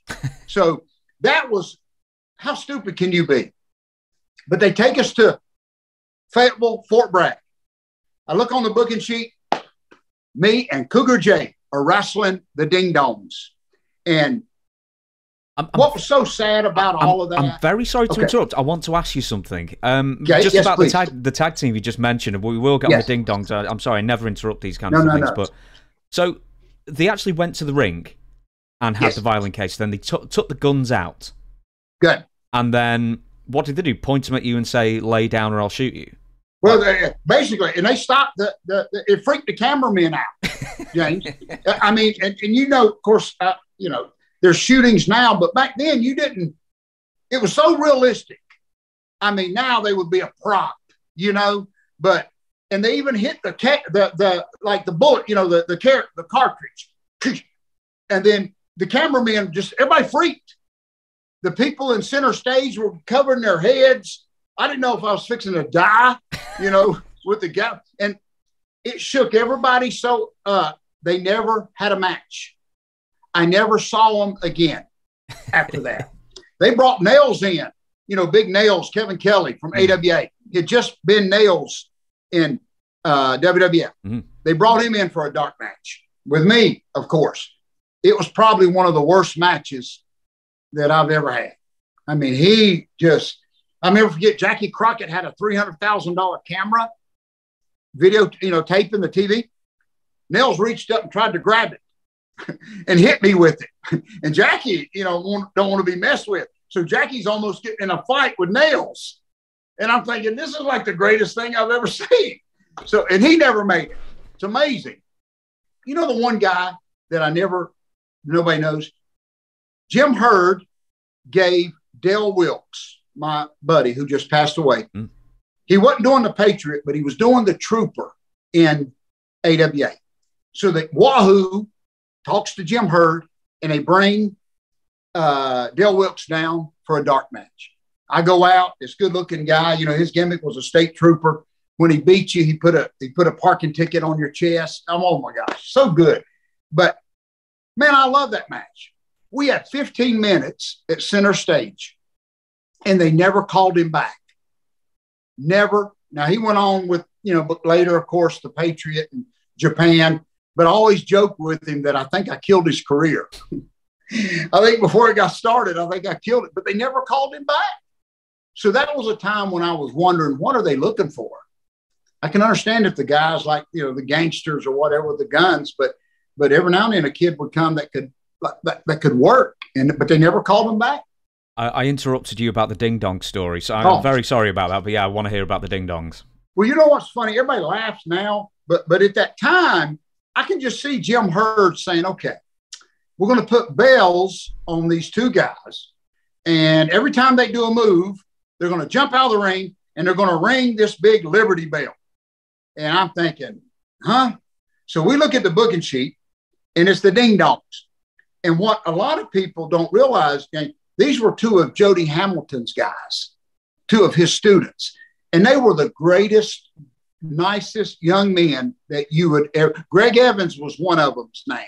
I don't remember the other one, but I remember that night I was talking to one of them, and I think it was Greg. One of them, they just quit their regular job. I mean, they was like in laying carpet or something, but they had quit their regular job. And I'm sitting there going, guys, that may not be a good idea. That may not be a good idea. But it was doomed. I remember my partner, Cougar Jay, he saw the TV sheet and he got mad. He said, I can't believe we've got to put the ding dongs over. And I looked over and I said, buddy, shut up. I said, they're paying us $350. Are you kidding me? But it was doomed. If you go back, as soon as we lock up, their bells started falling off. You're talking about a hardcore match. They were slamming me on these bells. And then they get out, bless their heart. The first time they went to ring the bell, the rope broke. So this thing was doomed. But just great guys. And it just never, they were around. That wasn't the only time. They were around a couple more times, but it just wasn't going to happen. Yeah, Greg Evans and Richard Sartain. Yes. Wow. There you go. Yep. Sorry, I Googled that. No, thank you for that. Yes, thank you. And years ago, about 8 years ago in Georgia, I got to see Greg Evans again. He came and just hung out with the boys. And so that was pretty cool to, get to see him again. But yeah, it just never, I imagine if Vince would have got a hold of that, they would have been like dressed up like live bells. I mean, it would have been huge, but bless their hearts. But we did. We made $350. I told Cougar Jay, I said, they pinned me. What are you worried about? Did you ever hear about the Hunchbacks, the legend of the Hunchbacks? Yes, I did. Yeah. What's funny is I remember one time when the marketing, the gimmicks, like the LJN dolls had first come out, and we'd never heard nothing about that down here. Like Crockett had T-shirts. That was it. No dolls, no nothing. And I remember Ric Flair came to Atlanta TV, and he had just heard about Iron Sheik, WWF. And Flair was in a bad mood, and everybody was asking him. They thought his plane was late. They lost his luggage, and he was cussing. He said, that dang Iron Sheik just got a royalty check for $100,000, for his dolls. And so I always think, even Ted Turner, they came in, they got in the ball game. That whole Hunchback was post up, it would have looked stupid in the ring, but they were hoping to market that, and it never made it. See, I was there when they tried to freshen things up. They brought in Van Hammer. I don't know if you remember him. Yep. Alan Iron Eagle, Ranger Ross. They brought all these guys in to freshen it up, but there was a problem that there wasn't enough of me to go out there and lead them around, Do you know, in fact, that actually leads me amazingly to my next question. So it's after Ted Turner buys out Crockett, then Jim Herd's installed, and then he's trying to get rid of all the high-priced talent. Everyone goes from Road Warriors to Dusty for various reasons to a million others. And I've got a list of guys who ended up replacing the Dynamic Dudes: Samoa's SWAT team, Brian Pillman, Sid, Van Hammer, Danny Spivey, Marcus Bagwell, Johnny B. Bad. Out of the new crop of guys, who did you see the most in as far as talent went, and who did you enjoy working with the young green guys who were in a tax bracket below? Well, Brian Pillman, who was just a step above them when they first brought him in. I used to love to work Brian Pillman on TV because he would listen, and that's so important. I knew my job. It wasn't to take advantage of you. I knew what you could do, what Brian could do anything. If you can remember Art Barr, when they brought him in, the juicer. Yeah. He had never worked TV. He had never met me. He comes over to me and he shakes my hand and he said, I know we've never met. He said, but Bobby Eaton told me to just keep my mouth shut and listen. And I went out and worked Art Barr his first match as the juicer, but they listened. And if you go back and watch these matches, I knew my place, and it was to make the juicer look like the greatest thing in the world. So I remember when Johnny B. Bad got his first contract, and there's several guys. Dusty gave him the contract. They sit right down and signed it, gave it back. And Dusty said, well, wait a minute. Don't you want a lawyer to look at it? And several of them, Johnny B. Bad said, listen, I was broke. What do you mean a lawyer? Anything you give me, and Johnny B. Bad, who I love to death, he would listen. There was a lot of them that after you could control Van Hammer, he was real good. But it was just, okay, let's change things up. But they forgot the most important thing, that when that bell rings, you still got to know how to wrestle. And Johnny B. Bad said that years later, that he wished he would have took more time because, he looked like $1 million. And then the bell rung and, now we got to wrestle. But, James, right in this same time frame, I don't know if you've ever heard this, but this was an incident for me. This was when Johnny B. Bad was in the dressing room. Scott Hall had come in, not as Scott Hall, but the Diamond Stud. Diamond Stud. So I'm wrestling Van Hammer. This is TV. They got Van Hammer in the ring.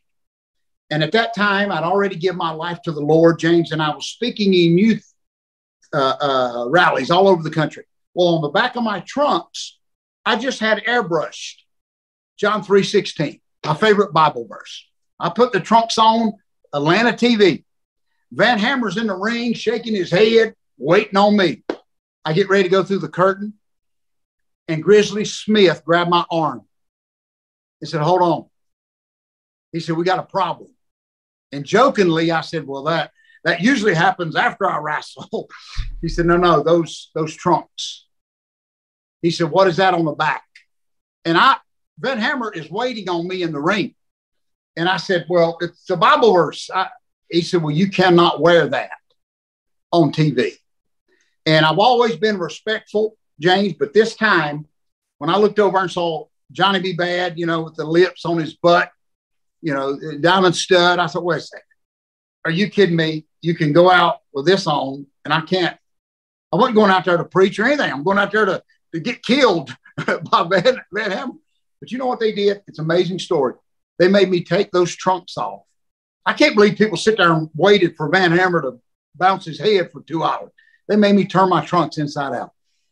Can you believe that? And I did. I mean, I went to the ring, but it was just amazing that in that special time I said, you kidding me? We better worry about drawing money. They took me in a room. They had a big meeting. I thought, what the heck did I do? But they did. I had to turn them tights inside out.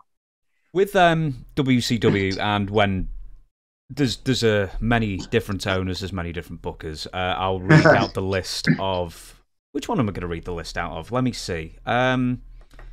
Let's say bookers. So you've got Dusty, George Scott, the committee of Ric Flair, Jim Cornette, Jim Ross, Kevin Sullivan, Eddie Gilbert, and Ole Anderson. Now, I always like to ask for an Ole Anderson question, but out of all those people, who was the best booker, not just for you, but for the company in general? You like their ideas and such? Eddie Gilbert, without... Really? Let me back up. You know what I loved about Ole? I used to get out of the ring real quick, James, and Ole would always cuss me. Oh, that was the worst blank match. And one time in Atlanta, I said, I'm tired of this. I mean, I got to be doing something right.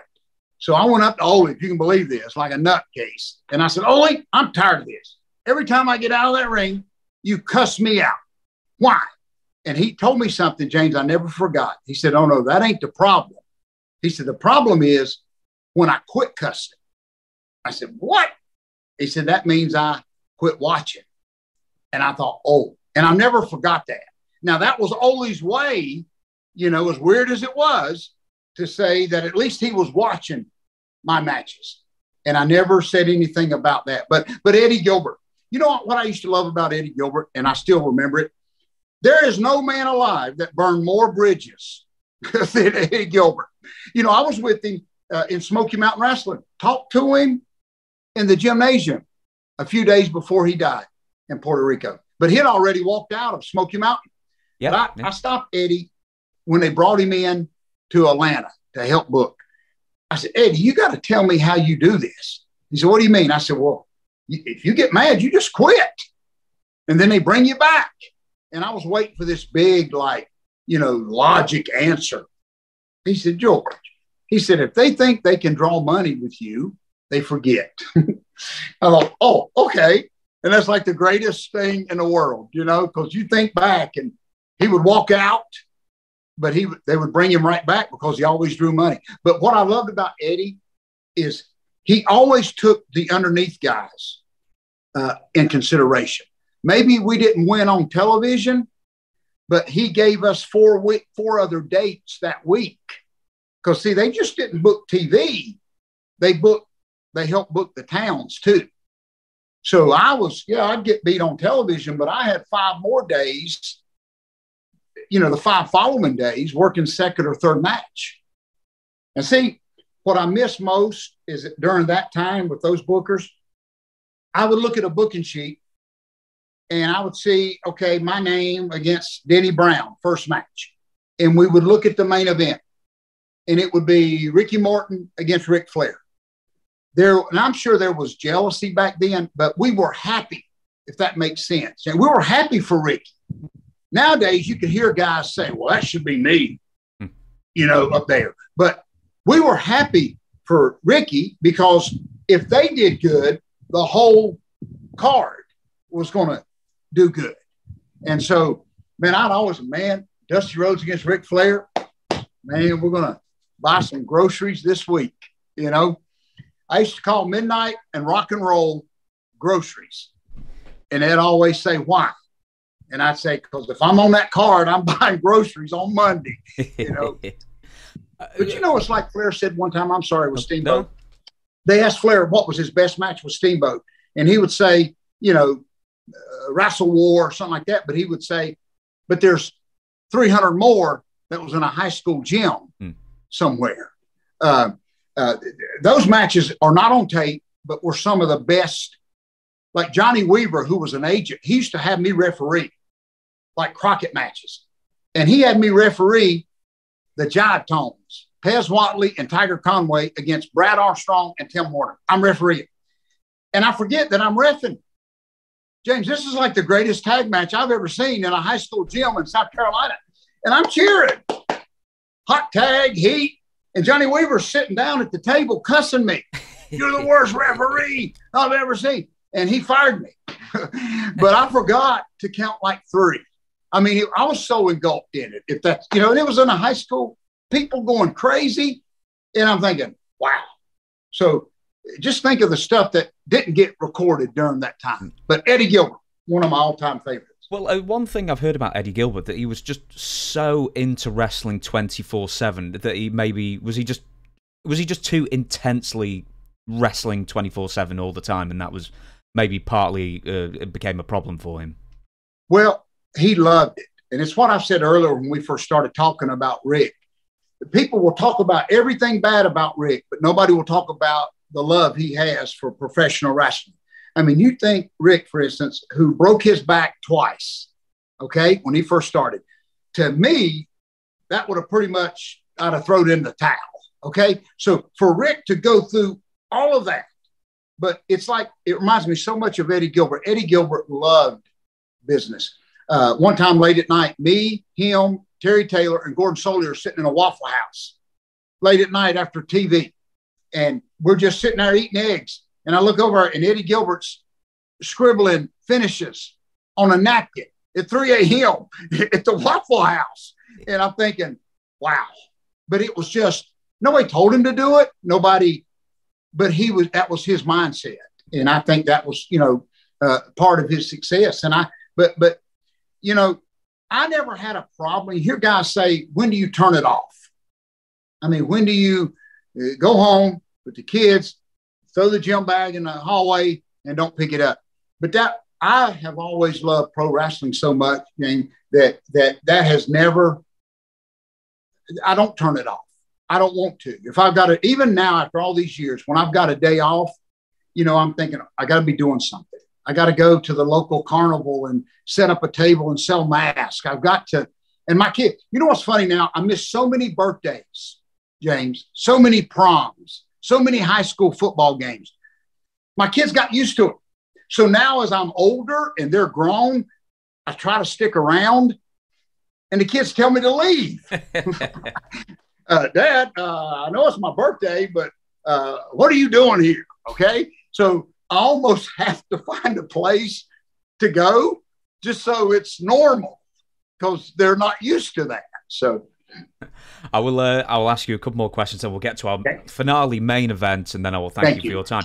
And quite a few people asked me about Smoky Mountain Wrestling. Can you give us like an overview of what you thought? Because you worked there once, or at least once I can find, in June of '94, and then you start getting more regular bookings at the end of the year. And talk about Smoky Mountain, the state of the company at that time. James, I loved it. And I'll tell you why.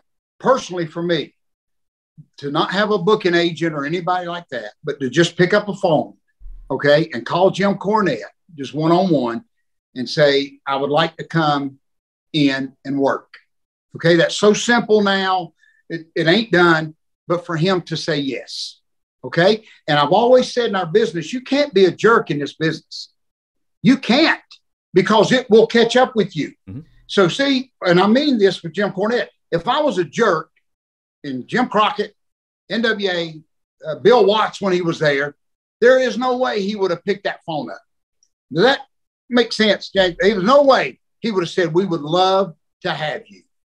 So I loved it because as things were changing in wrestling, it was still like the way it should be. Was it like a time warp almost? It was like still in the 70s. You still do dress interviews in an old dressing room in a high school. And I don't know if Al Snow has shared this, but they brought Al Snow and Unabomber came in. Yeah. Their first TV match. Guess who had them? I wrestled Al Snow.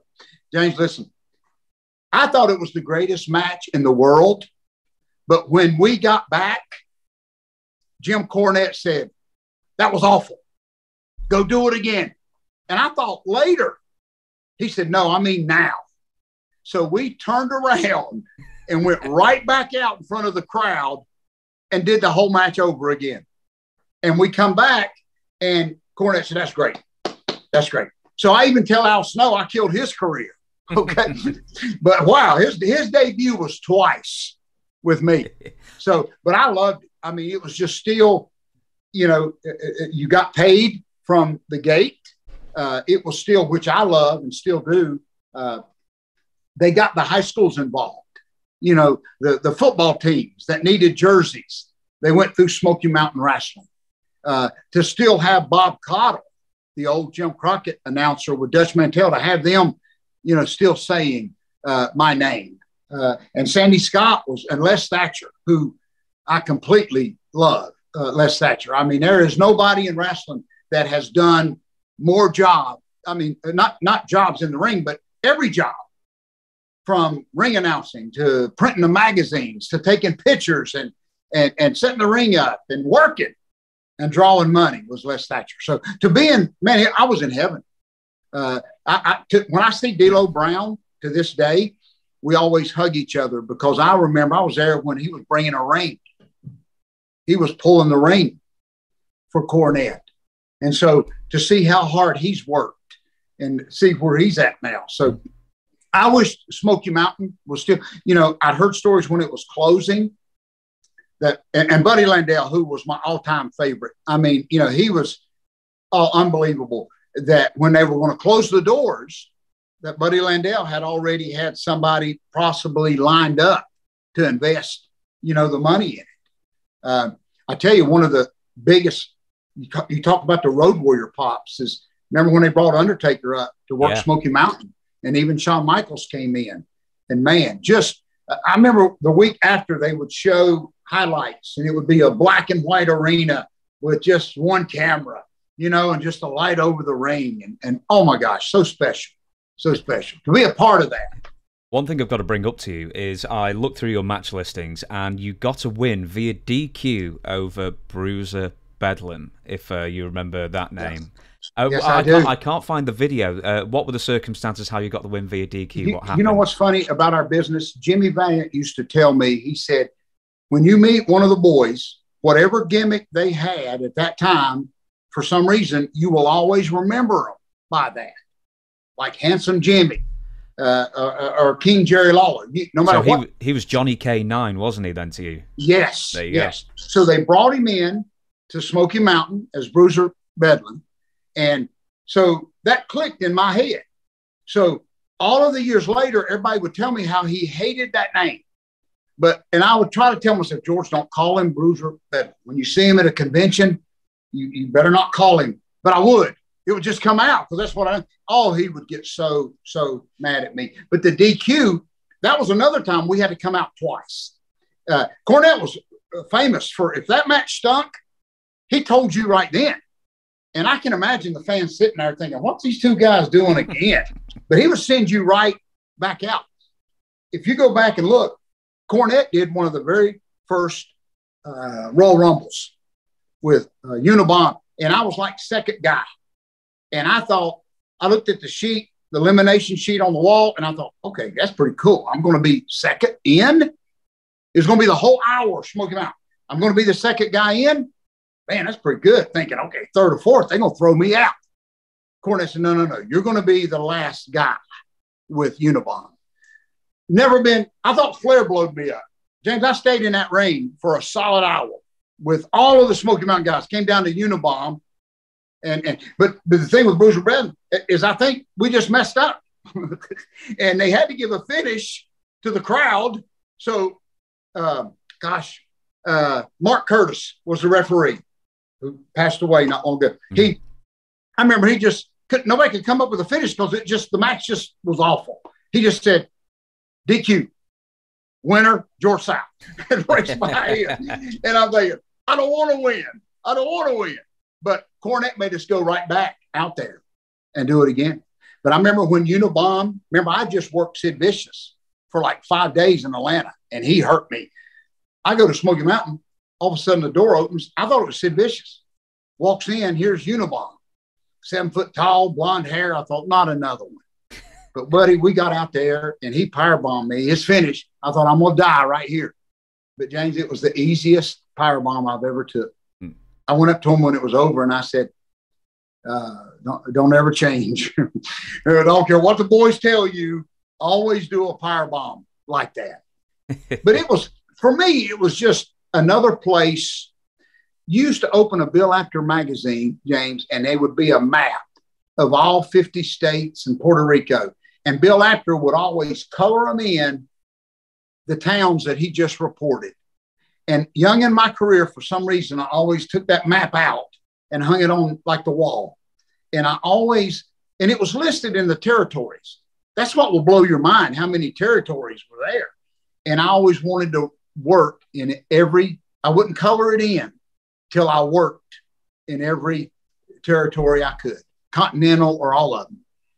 I'd go to Continental and work TV, lay on the beach all day with the boys in the sun, go do TV, make $150, and people call me loser. Yeah, I really am. What the heck? I've actually got the same thing almost. I've got a world map in my bedroom, and it's a scratch map. So, like a scratch lottery ticket kind of thing. Right. And you scratch off the countries you've been to, and I bought it to spur me on to go to, travel more. Right. And it actually works. You get back and then you do another one. Oh, I love that. I tell my students at my school that there is more, especially in my area, the Crockett area, there is more wrestling than Charlotte, North Carolina. My school in Charlotte, all these students, they got dreams, but they don't dream. They don't realize even now there's a huge world out there for pro wrestling.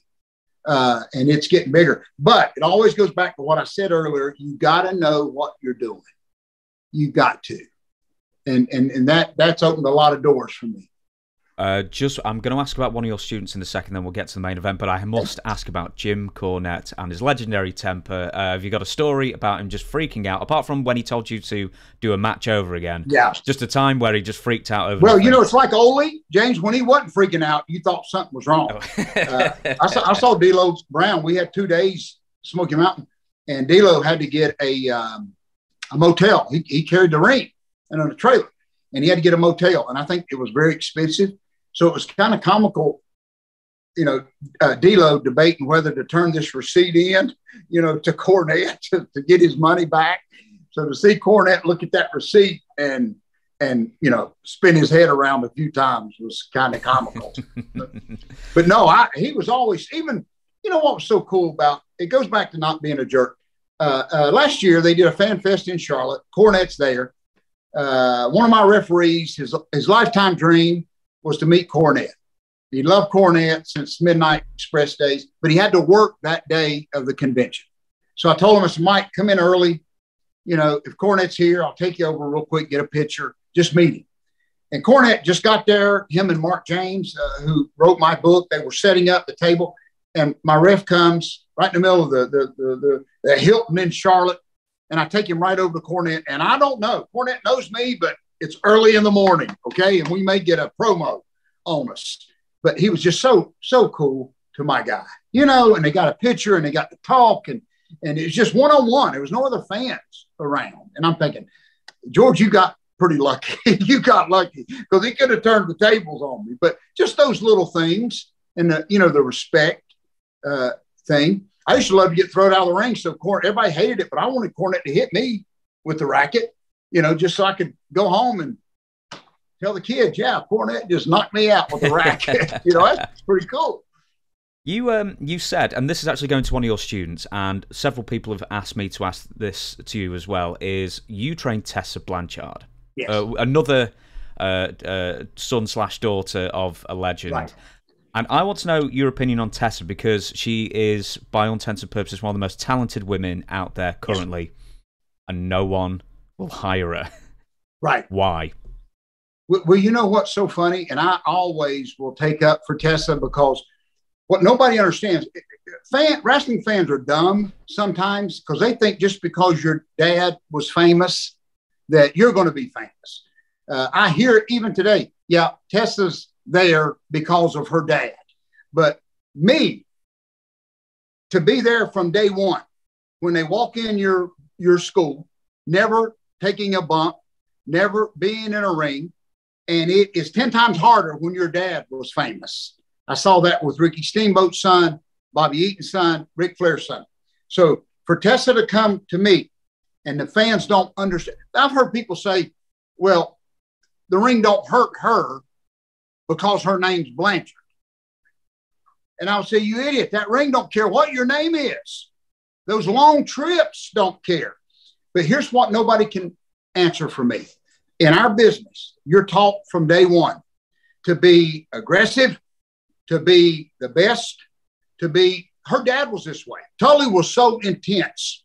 I went out to eat supper one time with Tully. I was afraid to speak. I mean, I've never seen more intense 4 horsemen eating, mashed potatoes in my life. I mean, it's just like, but that was Tully Blanchard. Okay. So here comes Tessa, who to this day was the hardest working woman. The fans didn't see when all of my students would leave after 3 hours of training and Tessa would stay. I'm ready to go, but she would stay for 2 or 3 more hours. And the first time me and her sat down to do a podcast, the first question they asked was, how's your dad? James, buddy, I got right in and said, no, stop this. This ain't about Tully. It's about Tessa. Okay. And so I pray for her every day. I know I've seen the beautiful Tessa. I've seen the one with the broken shoulder. I've seen the one with the tears. I've been on the shows where all the girls dress over here and Tessa, they won't let Tessa dress with them. Now, I don't take up for anything.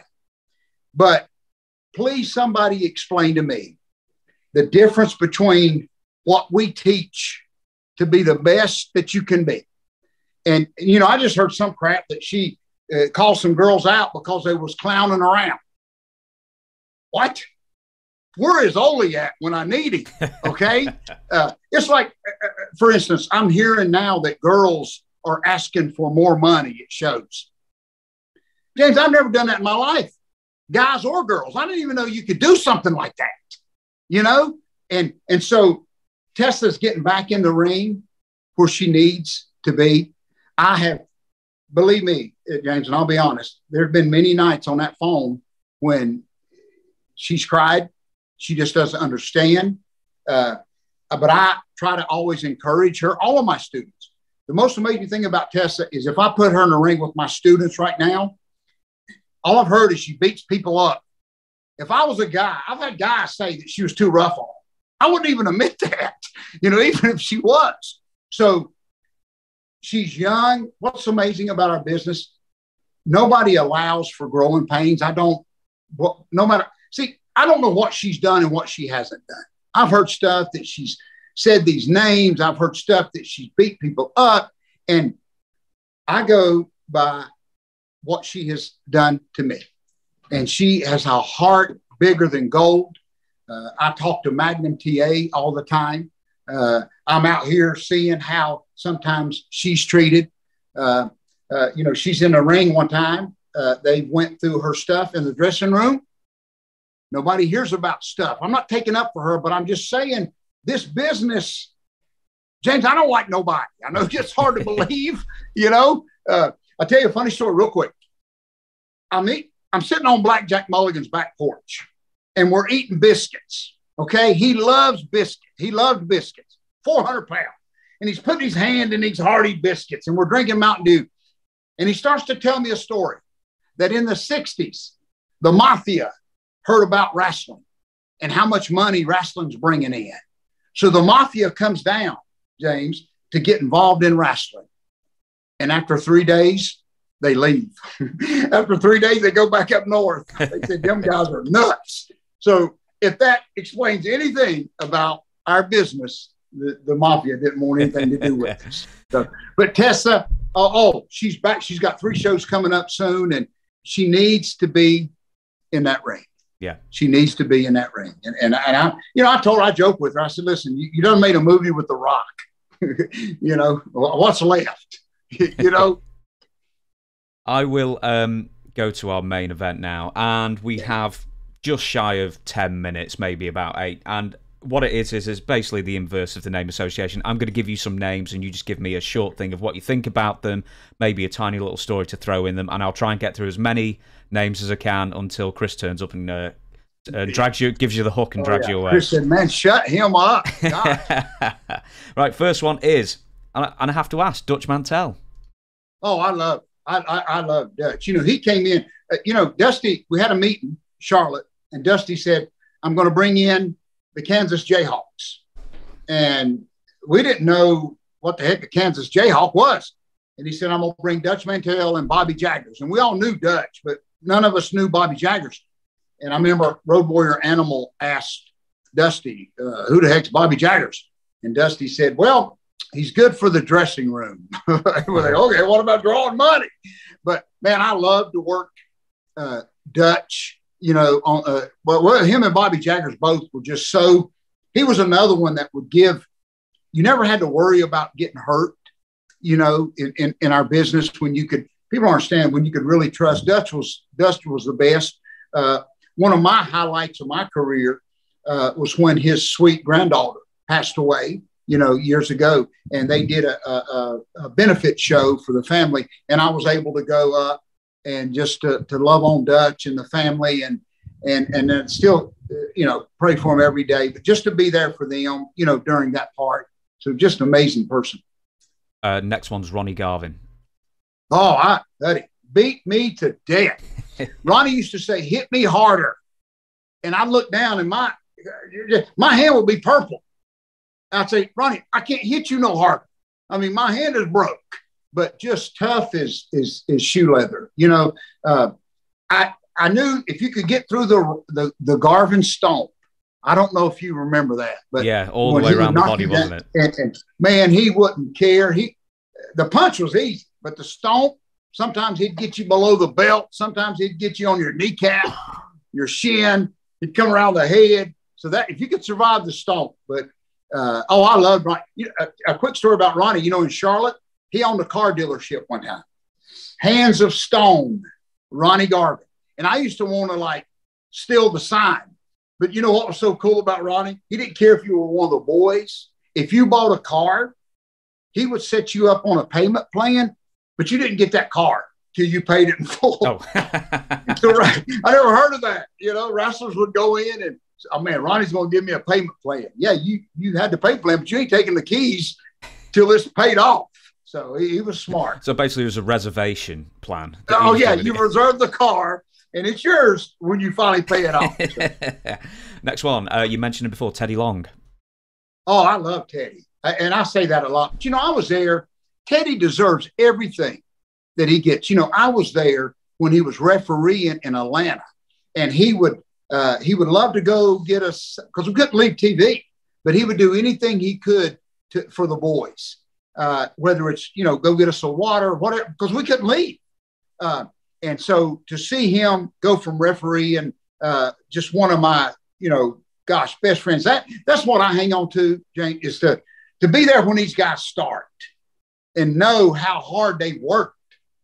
Young fans may just see Teddy Long, they've been the general manager of WWE, but they don't know the journey that he took, to get there. So, yeah, special guy. Manny Fernandez. Oh, Lord. Manny. Me and him has been like a good marriage. We argue and then hug each other. To me, Manny was one of the greatest workers in the world. But now, if you messed up in TV, Manny let you know it real quick. To this day, I love Manny. I mean, I still hear stuff where he does a podcast and will say something bad about George. I'm just glad he's mentioning my name, But if you go back and look at his early Florida stuff, it's just unbelievable. His matches with Harley Race, Manny was something else. Is he the purveyor of maybe some of the tallest tales in wrestling? Well, what's funny about our business is people would say, I don't believe Manny, and then they would tell you the same. They would tell you a story that you couldn't believe. So does that make sense? It's like I'm thinking, we're all telling fish stories here. It's just who can we get to hear us, And so I just posted something on Facebook about how in Atlanta TV, Abdullah the Butcher wanted to hit me in the head with a metal staircase. And I said no. And he cussed me out. Well, later that day, Cactus Jack hit him in the head with a metal staircase. And Abdullah cussed out Cactus Jack. So none of us know what the heck we're doing, okay? So I laugh when guys, all of a sudden, pro wrestling's got a conscience. But yeah, man, he was way out there. Jimmy Garvin? Oh, the best. Let me tell you something. Jimmy Garvin had, when he was doing the thing with Precious, he had I got a story about everybody, James, but he had a long black, he wore it. Steve Regal, our buddy, Mr. Electricity, wore it in AWA, a tuxedo, rhinestones. And Jimmy Garvin came back from TV one time and threw it over to me. And I thought, well, he just wants me to hold it. So I held it. And he, gets dressed, whatever. He's getting ready to leave. And I go to give him the jacket. And he says, what are you doing? I said, well, I'm giving you back your tuxedo. He said, no, I gave it to you. I thought, yeah, right. You're going to take it back later, but I still have it at home. I mean, are you kidding me? I should have said, what about the boots too? But he lost all of his hair. He come up to me at a convention and I was setting my table up and he said, can I get your autograph? And I said, no, get away from me. I mean, I didn't know, there was no hair. And I didn't know, last time I saw him was the hair, but I said, no, get away. You got to get away from me. I'm setting up. I think I called him a goof and, get away from me, you outlaw. And he finally says, you really don't know who I am, dude. Then I heard the voice. But you know what's amazing? A buddy of mine just ran. This is how it goes back to don't be a jerk, okay? My neighbor, 2 days ago, I'm going to get in the car. My neighbor waves, real nice guy, him and his wife. He says, I got a story. I said, oh, God, okay, now? He said, I met one of your friends. This is 2 days ago, James, in my yard. He said, Jimmy Garvin. I said, what? How do you even know Jimmy Garvin? He had wrestled in 25 years. Well, Jimmy Garvin loves Mustang cars. My neighbor just happens to collect Mustang cars. So they're horse trading back and forth, fenders and stuff. They get talking about wrestling. Next thing I know, my neighbor said, man, I live there's a wrestler across the street, George South. And then Jimmy Garvin, he said Jimmy Garvin lit up like a Christmas tree and says, please tell George South how much I love him. So, see, if I was a jerk years ago, Jimmy Garvin said, yeah, you tell him, But it's amazing. That's one thing I take pride in. Jimmy Garvin, I still got the ring jacket. He ain't getting it back.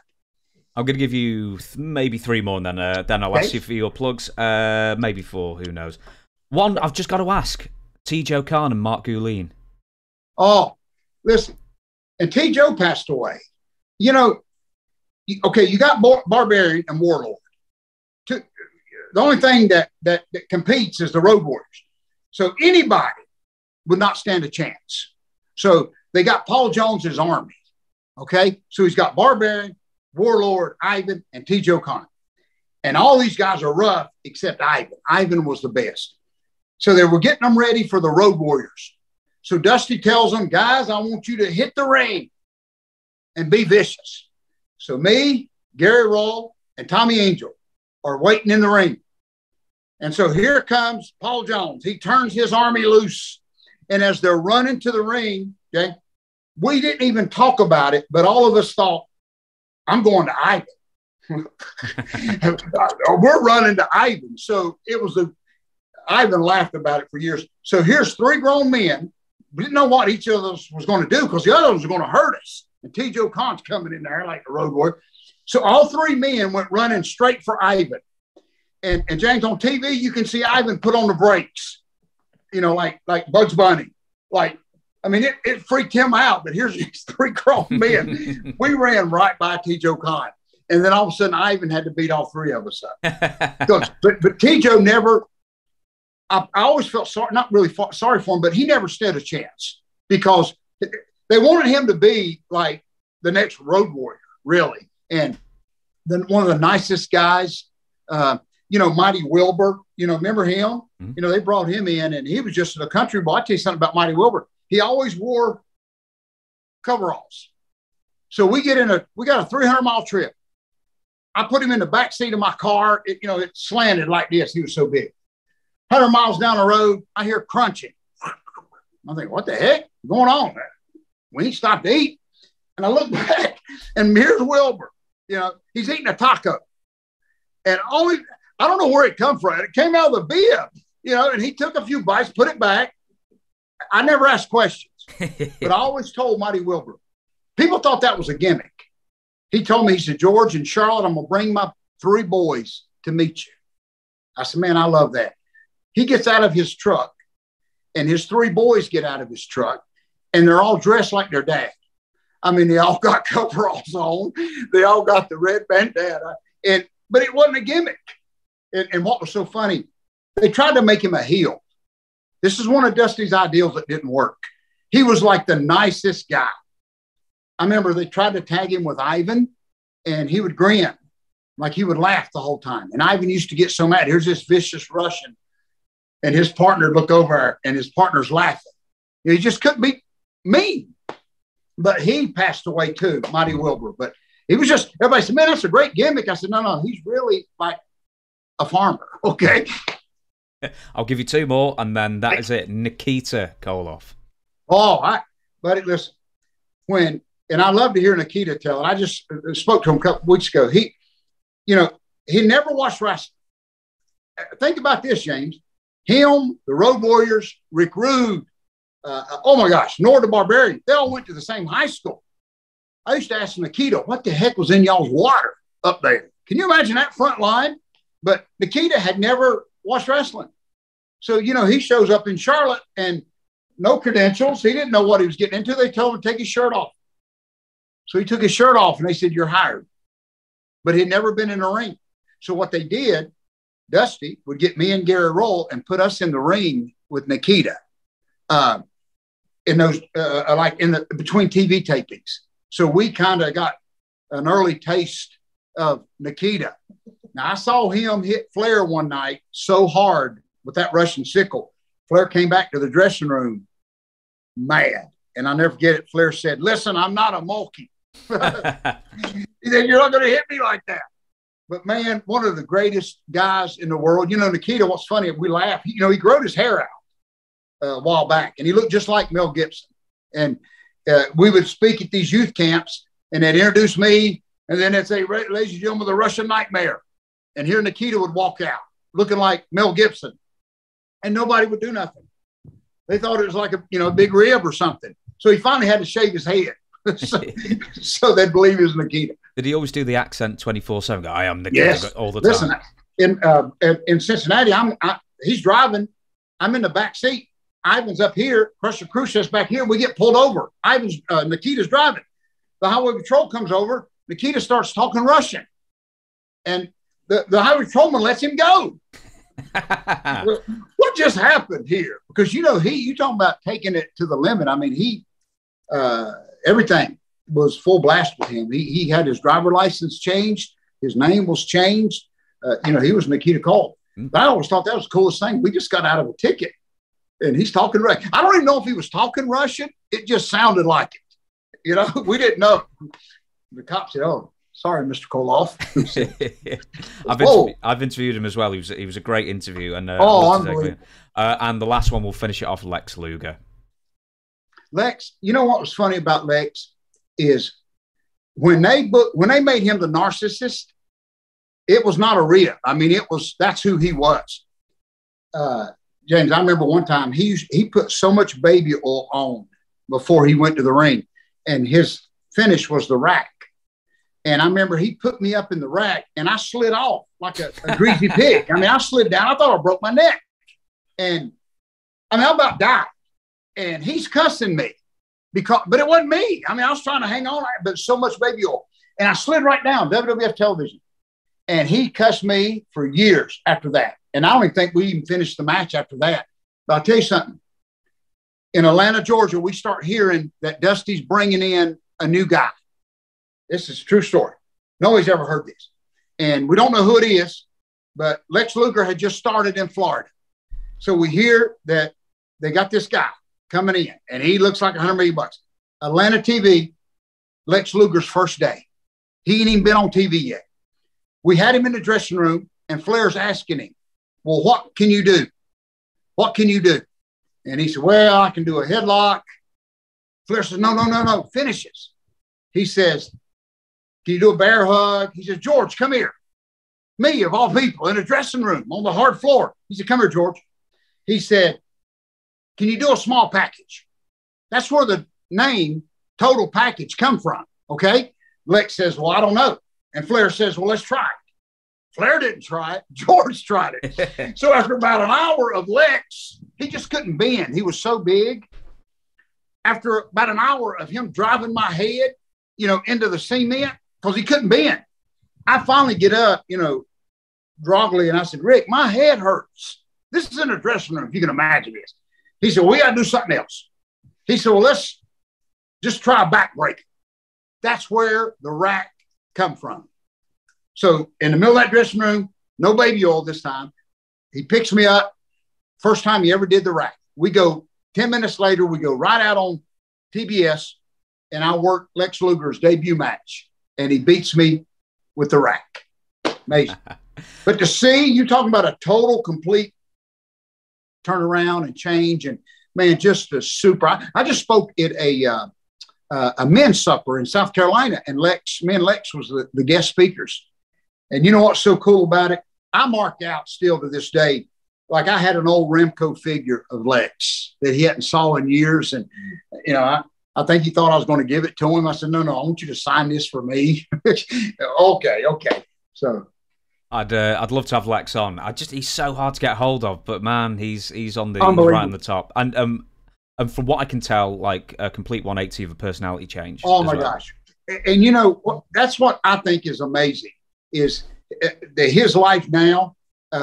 He see a lot of wrestlers run from their goofiness. They run from the stupidness. Like I'll go speak at a youth camp and they'll say, well, I hope you ain't like the last wrestler that was here. And I say, what do you mean? And they'll say, well, we want them to tell their stories. They ain't got to be bad. You know, Dusty Rhodes, when he gave me his book one time, his life story, I read it. I didn't like the end of it. And Dusty asked me, he said, well, what do you like my book? I said, well, Dusty, the first part of it was unbelievable, but I hated the last of it. It was just, and I put a rubber band around it, threw it under the dresser, and never looked at it again. And he said, why? I said, well, Dusty, a lot of that, I mean, you've been all over the world. You wrestled Harley Race. You did everything. You really had to write about that, you know? And he said, well, that's what sells. And I didn't. So a lot of guys run. They ain't nobody messed up, James, more than me. I still make more stupid mistakes, but man, you just keep running that race. I just told Road Dogg, Jesse James, the other week, I said, listen, I said, he was the last Armstrong that I worked with. And I told him, I said, brother, we just got to keep running the race. And I'm going to do it. I'm going to debut for a promotion in 3 weeks in Charlotte, GCW. So they post, I've never worked for them. I'm so excited. Ricky Morton works for them, big group. So they put a poster, they put the advertisement on Facebook. Some random guy comes on there and says, George South, is he not 90 years old? Oh my gosh. James, most people will turn the other cheek. George don't. So I let that guy have it. I said, no, I'm not, but my bank account, you know, is 90 years old. Shut up. You know, everybody ain't got to like us, but come on, leave me alone. You know, wrong last story, I promise. Okay. my buddy, I got my best friend where I live. He has worked on a trash truck, the back of it, James, for 40 years. I've known him. He's the biggest wrestling fan in the world. And so what we didn't know is the whole time on this trash truck, he's saving his money and he's investing. And now he owns 12 trash trucks, but he still stops at my house to talk wrestling. And he told me something the other day. He said, George, I don't understand your business. He said, you know, even in the trash business, we take care of our own. Like if there's a guy that's been on a trash truck for 40 years, man, we look up to him. But he said, in your business, the longer y'all do it, the more fun they make of y'all. And that makes sense. I mean, he's right. I hate to admit it, but I just want people to say, man, you know, George South, I remember one time, Magnum TA, I made $400. They beat me in 5 seconds. 5 seconds, $400. The security guard is taking me back and the fans are throwing stuff. You loser, you lost in 5 seconds. And the security guard looks over and he whispers, he said, they just don't get it, do they? I said, no, they don't. Okay. No, they don't. So, but I just want people to say, man, this guy, I think it's pretty cool that he's like had the same job for almost 41 years. And I always joke, I'm not a miserable old timer that hates everybody, just most of the people. Okay. Well, you know, I've been spending the last 2 and a bit hours with you, and I can tell that you don't hate anyone. It sounds like you love it and you love wrestling and you enjoyed everything. So it's great to talk to you for what this other long, business can I travel and get to meet you, my buddy Chris? Where else can I travel and meet so many wonderful people and get paid? You know, when a young man, it just happened this week, when a young man comes up and brings his son to me and says, you know, I've been watching you since I sat on my dad's lap back in the day. Now, their money can't replace that right there. But, yeah, so, absolutely. Thank you so much. For now, I'm going to close down this podcast, but just before I do, and it's been a pleasure to talk to you for this long, hit me with some plugs where you're going to be appearing, books, Facebook, social media, all of that. Right. Well, the biggest thing we got coming up is in a few months, you know, WrestleCade here in Winston-Salem, North Carolina.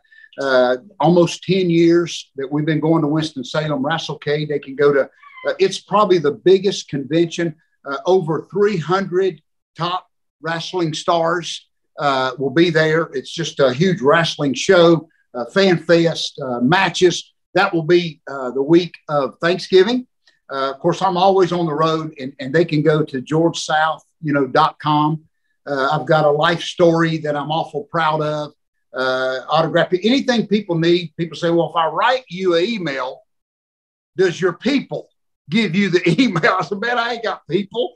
Okay, just email me. I'll email you back. So georgesouth.com. They can keep up with my schedule and appearances of where I'm going to be. And man, I'd love to meet them. And books as well. How many books have you got? Is it one or is it several? Well, three. Three. Yeah, man, I got three. James, thank you so much. My daughters, when they were little, I'd come in off the road. They would be hyper on Kool-Aid and sugar and jumping. And I looked over one night and I said, girls, go to bed. Daddy's got to go to work. And one of my daughters, Abigail, said, Dad, you don't work, you wrestle. And I thought, man, that's like the greatest book title in the world. So later I wrote my life story and we called it Dad, You Don't Work, You Wrestle. So that one, and I went on the road for 3 weeks with old timers, not to wrestling shows, but at their houses. I spent 4 days with Blackjack in Florida. I went to Ole Anderson's house. You know what he did? He made me take my shoes off. I'm thinking he's joking. He said, no, you ain't coming in my house till you take your shit. Okay, I took my shoes off. I mean, wow, Ole's going to kill me in his house. So, and I wrote a story. It's called The Last Wrestler. It's just about Paul Jones. Put him in my car one day, and we just drove around Charlotte, just seeing the old places he used to wrestle at, holding Wahoo McDaniel's hand, James, before he passed, in a hospital in Charlotte. So a lot of special stories of our heroes. And then I got a result book too. Over 10,000 of my matches. People will be tired of reading my name after that. And I lost 9,000 of them. And where can we find the book? Is it Amazon? Is it the website? Yeah, they're on Amazon. Of course, georgesouth.com. It's so simple. We keep it real, old school. You just click on it and then you can go on any of the books and you can write me and anything. My wrestling school information, of course, it's on there. I'm always looking to train, or just, I used to beat them up in my day, but now you'll get sued. So now I'll just let them beat themselves up. Well, there you go. I'm going to do it on the main camera now. So if you're a famous wrestler's son or daughter, then George South is the man to go and see to train him. Let me tell you that. Thank you so much. But thank you so much for joining us. Thank you, Chris, Appalachian Championship Wrestling, for setting this interview up. He does quite a lot for me, and it's always appreciated. And thank you, George, for entertaining us for thank you. goodness knows how long. Way over 2 hours. Thank you. Oh, thank you, my buddy. Thank you.